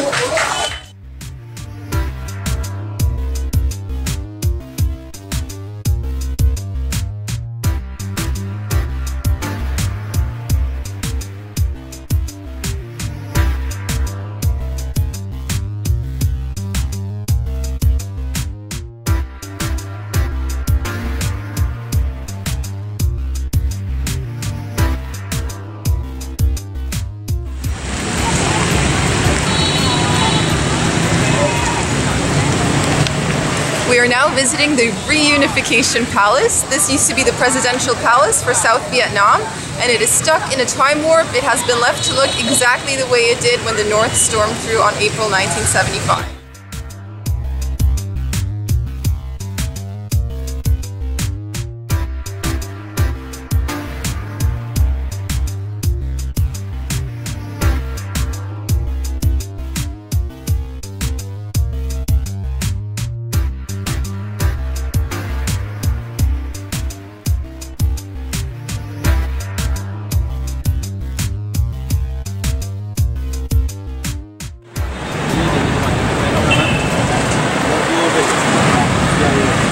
This is the Notre Dame Cathedral in Saigon, and it's a very easy landmark to notice because it's made out of red brick.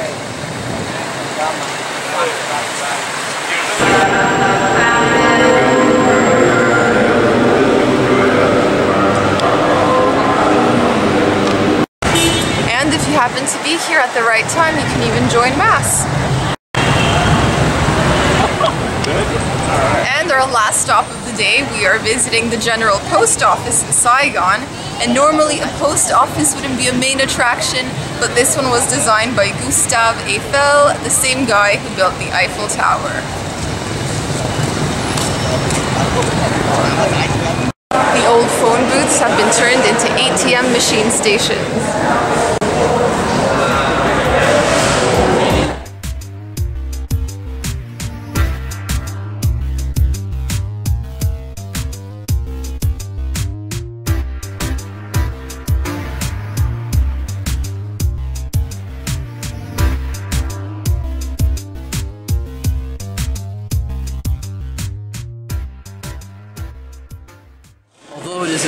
tourist attraction, it still does function as a post office. And that concludes our grand tour of Saigon. We hope you enjoyed it.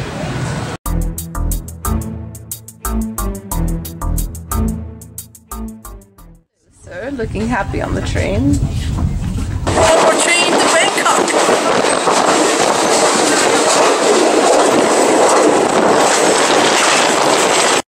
So right now we are in the dining carriage, and as you can see, there is no AC, so the windows are open and the fans are blowing, but I am still sweating profusely.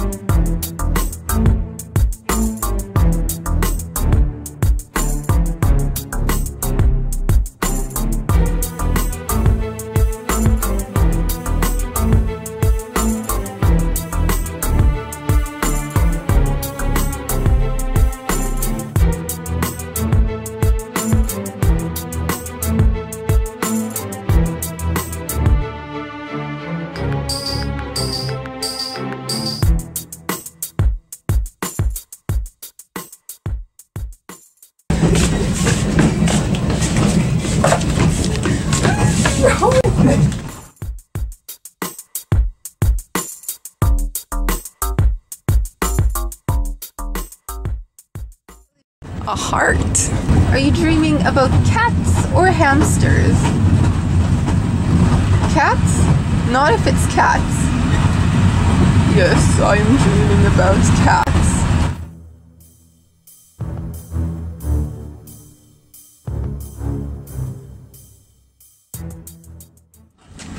So the first travel agent we went to in Chiang Mai told us there were no seats left on the train.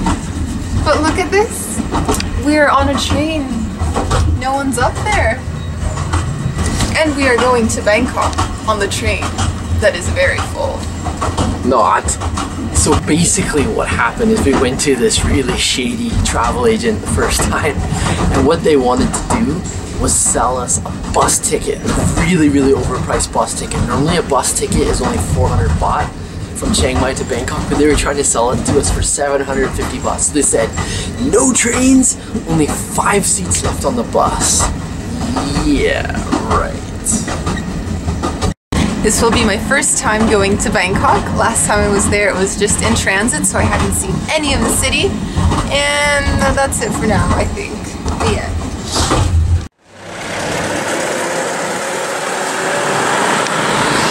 Today we are biking out to Tra Quay. It's a little village. We're going for a special organic meal at a restaurant that grows its own vegetables and herbs.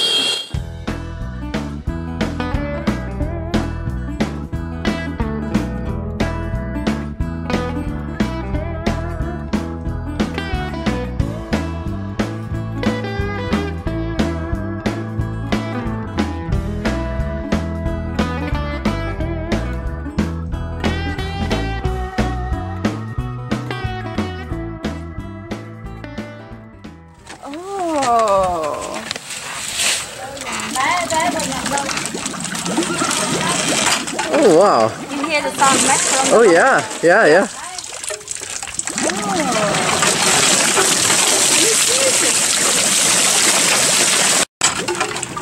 The Sam on the water wheel. Water wheel.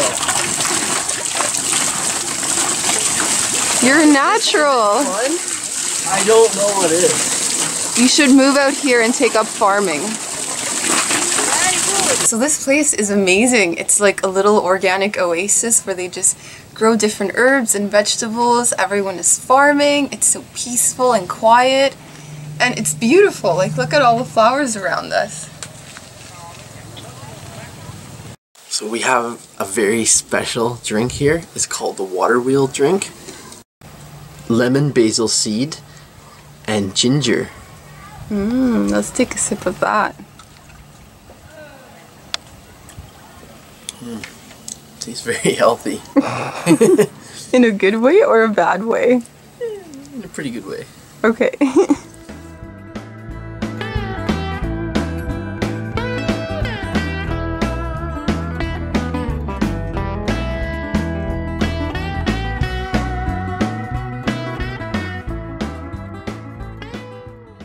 Trakway is a small farming community village located 2 kilometers northeast of the ancient Hoi An town area. So we've just come here for dinner, but if you decide to visit this village, you can also work with the farmers for the day. You can take a rice paper making class, or you can take a cooking class. So if you've been following along with our recent food videos, you've probably noticed we've been having these pancakes a lot. And they are delicious. I have to say that the presentation of these ones down here, these look the best.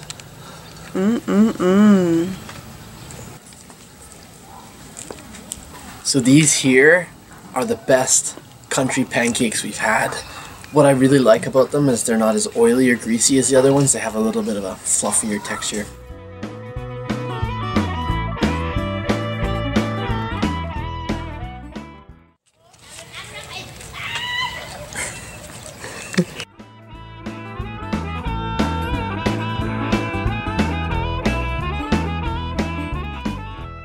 So this lovely presented dish is called 3 Friends, and there are 3 friends right in my hand. We have shrimp, pork, and vegetables wrapped around.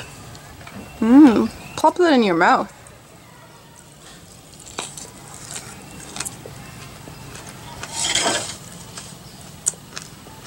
Friendly. Some good pals in my mouth. These tres amigos are almost too pretty to eat.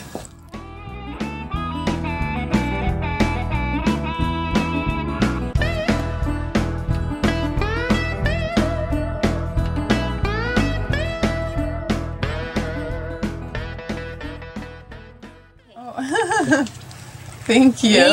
Thank you. So here we have our colorful papaya salad. And I didn't realize it was going to be this big. I'm starting to think we ordered way too much food. Are you kidding me? With me here? Too much food? I'll take care of that. Well, to sum up this meal, I can honestly say this is the best dinner I've had since I've been in Vietnam. Absolutely love the dishes. You could just taste the freshness in every single dish we had. The prices were really affordable, the portions were generous, it was cooked really healthy, nothing was greasy or too oily, just absolute delight to come here and eat. I definitely agree. I think the long bike ride out here was definitely worth it, and it's nice eating in such a quiet, peaceful setting, just being surrounded by the farms, so highly recommend it if you're in Hoi An.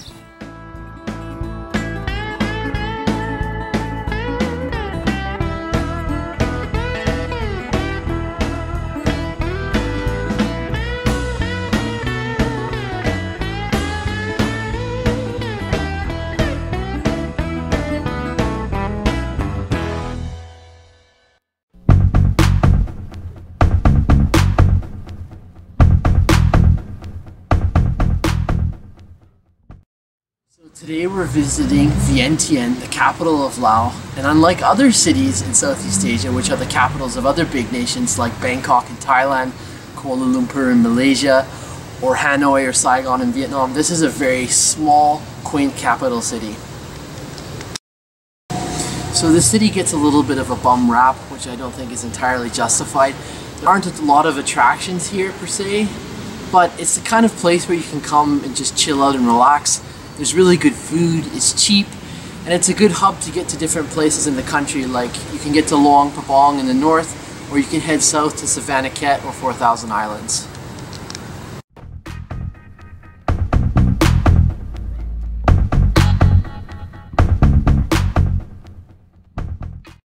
This afternoon we wanted to visit Wat Arun, but unfortunately we left it a bit too late. The temple has already closed, so we can't actually go inside, but we're going to give you a little tour of the surroundings. So get here before 4 p.m. people. Yeah.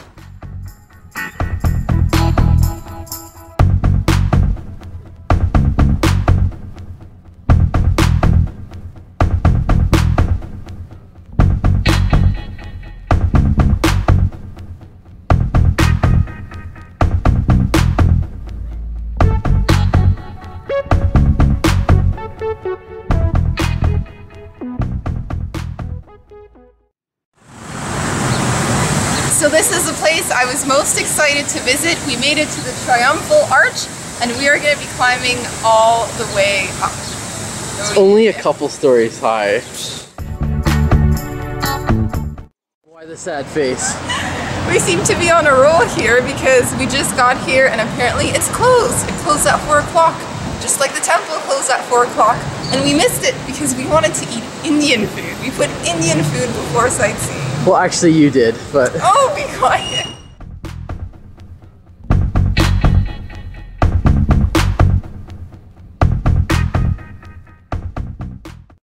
So we had 3 major things planned. So far, 2 of those have become absolute failures. Let's see if we can make it to the Mekong River before we miss sunset.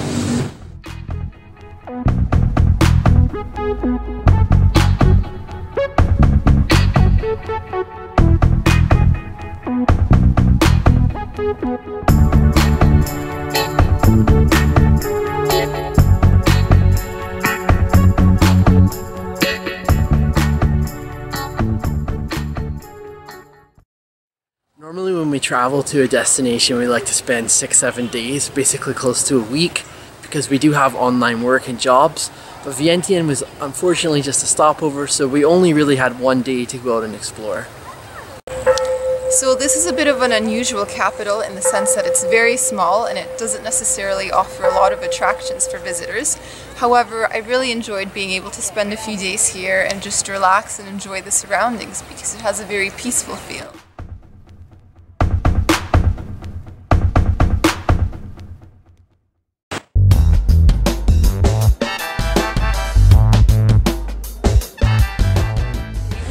Lunch at the Bail Well in Hoi An, and this is a very small local restaurant.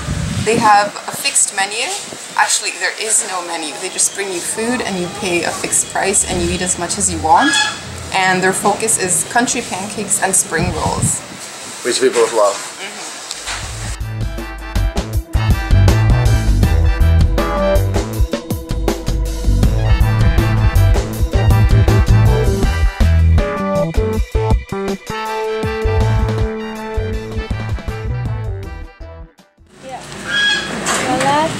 Yep. Put the salad in. Cucumber. Cucumber. Yeah. Right. Bacon cheese. And spring roll. And a spring roll. Oh, that's gonna be a crunchy. And chili box. Yeah. Oh wow. Okay. Oh, banana leaf. Now that is a special roll. That's got meat. Okay. Okay. Thank you very much. Yes, we make like this. Nice. Excellent. So I dip here? Yeah, with the sauce here. Oh, that's okay. Yeah. Give it a try, Audrey. Chili? Okay. Yeah, okay. Oh, okay. Yeah. Okay, here we go. How was that? Wow. Hard to bite, huh? So you were going to what? Well, Sam here wasn't paying attention to the whole assembly process, so I will have to demonstrate how to roll a spring roll. Okay, so we add a little bit of greens, some lettuce. Oops. A little fumbling with the chopsticks there, dear. Hey, don't be hating. Some greens, so maybe some of this. This looks good. Yeah. Okay. then she said this is our kimchi, which looks a bit different from the kimchi we ate in It's Korea. a Vietnamese style kimchi. Yeah. So let's add some. It must be of pickled that. vegetables. Yeah. Then she added a spring roll. And oh, don't forget the meat. The meat. Let's try this one. Try a smaller one, yeah. I don't know if it's chicken or beef, but looks good. Smells good. Now that is a super loaded roll. Okay. Now tightly. Voila. This is kind of it. And now you add just a little bit of chili to the sauce. It's kind of a peanut-based sauce, I think. Yep. And we dip and enjoy. Oh, there comes more food. Voila. Oh, wow. Oh wow, here's the country pancakes. Thank Yum. you.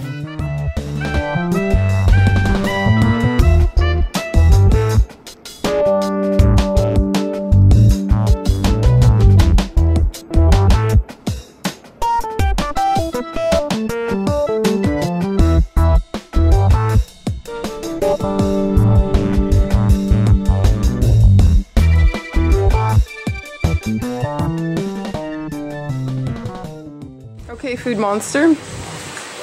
So this delectable roll, this time instead of the spring roll, it has the country pancake inside of it. So we're gonna give a try to that one.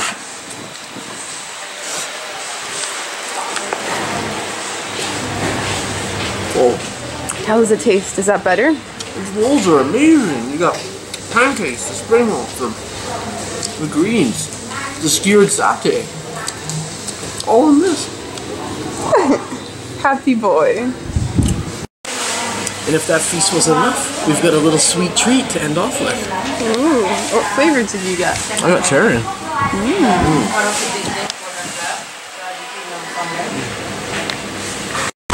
And the dessert just keeps on coming. Now we have pineapple. Fresh pineapple. Oh wow. Do you have any room for that? No. Well, eat it. Okay, seriously, that was the feast of feasts.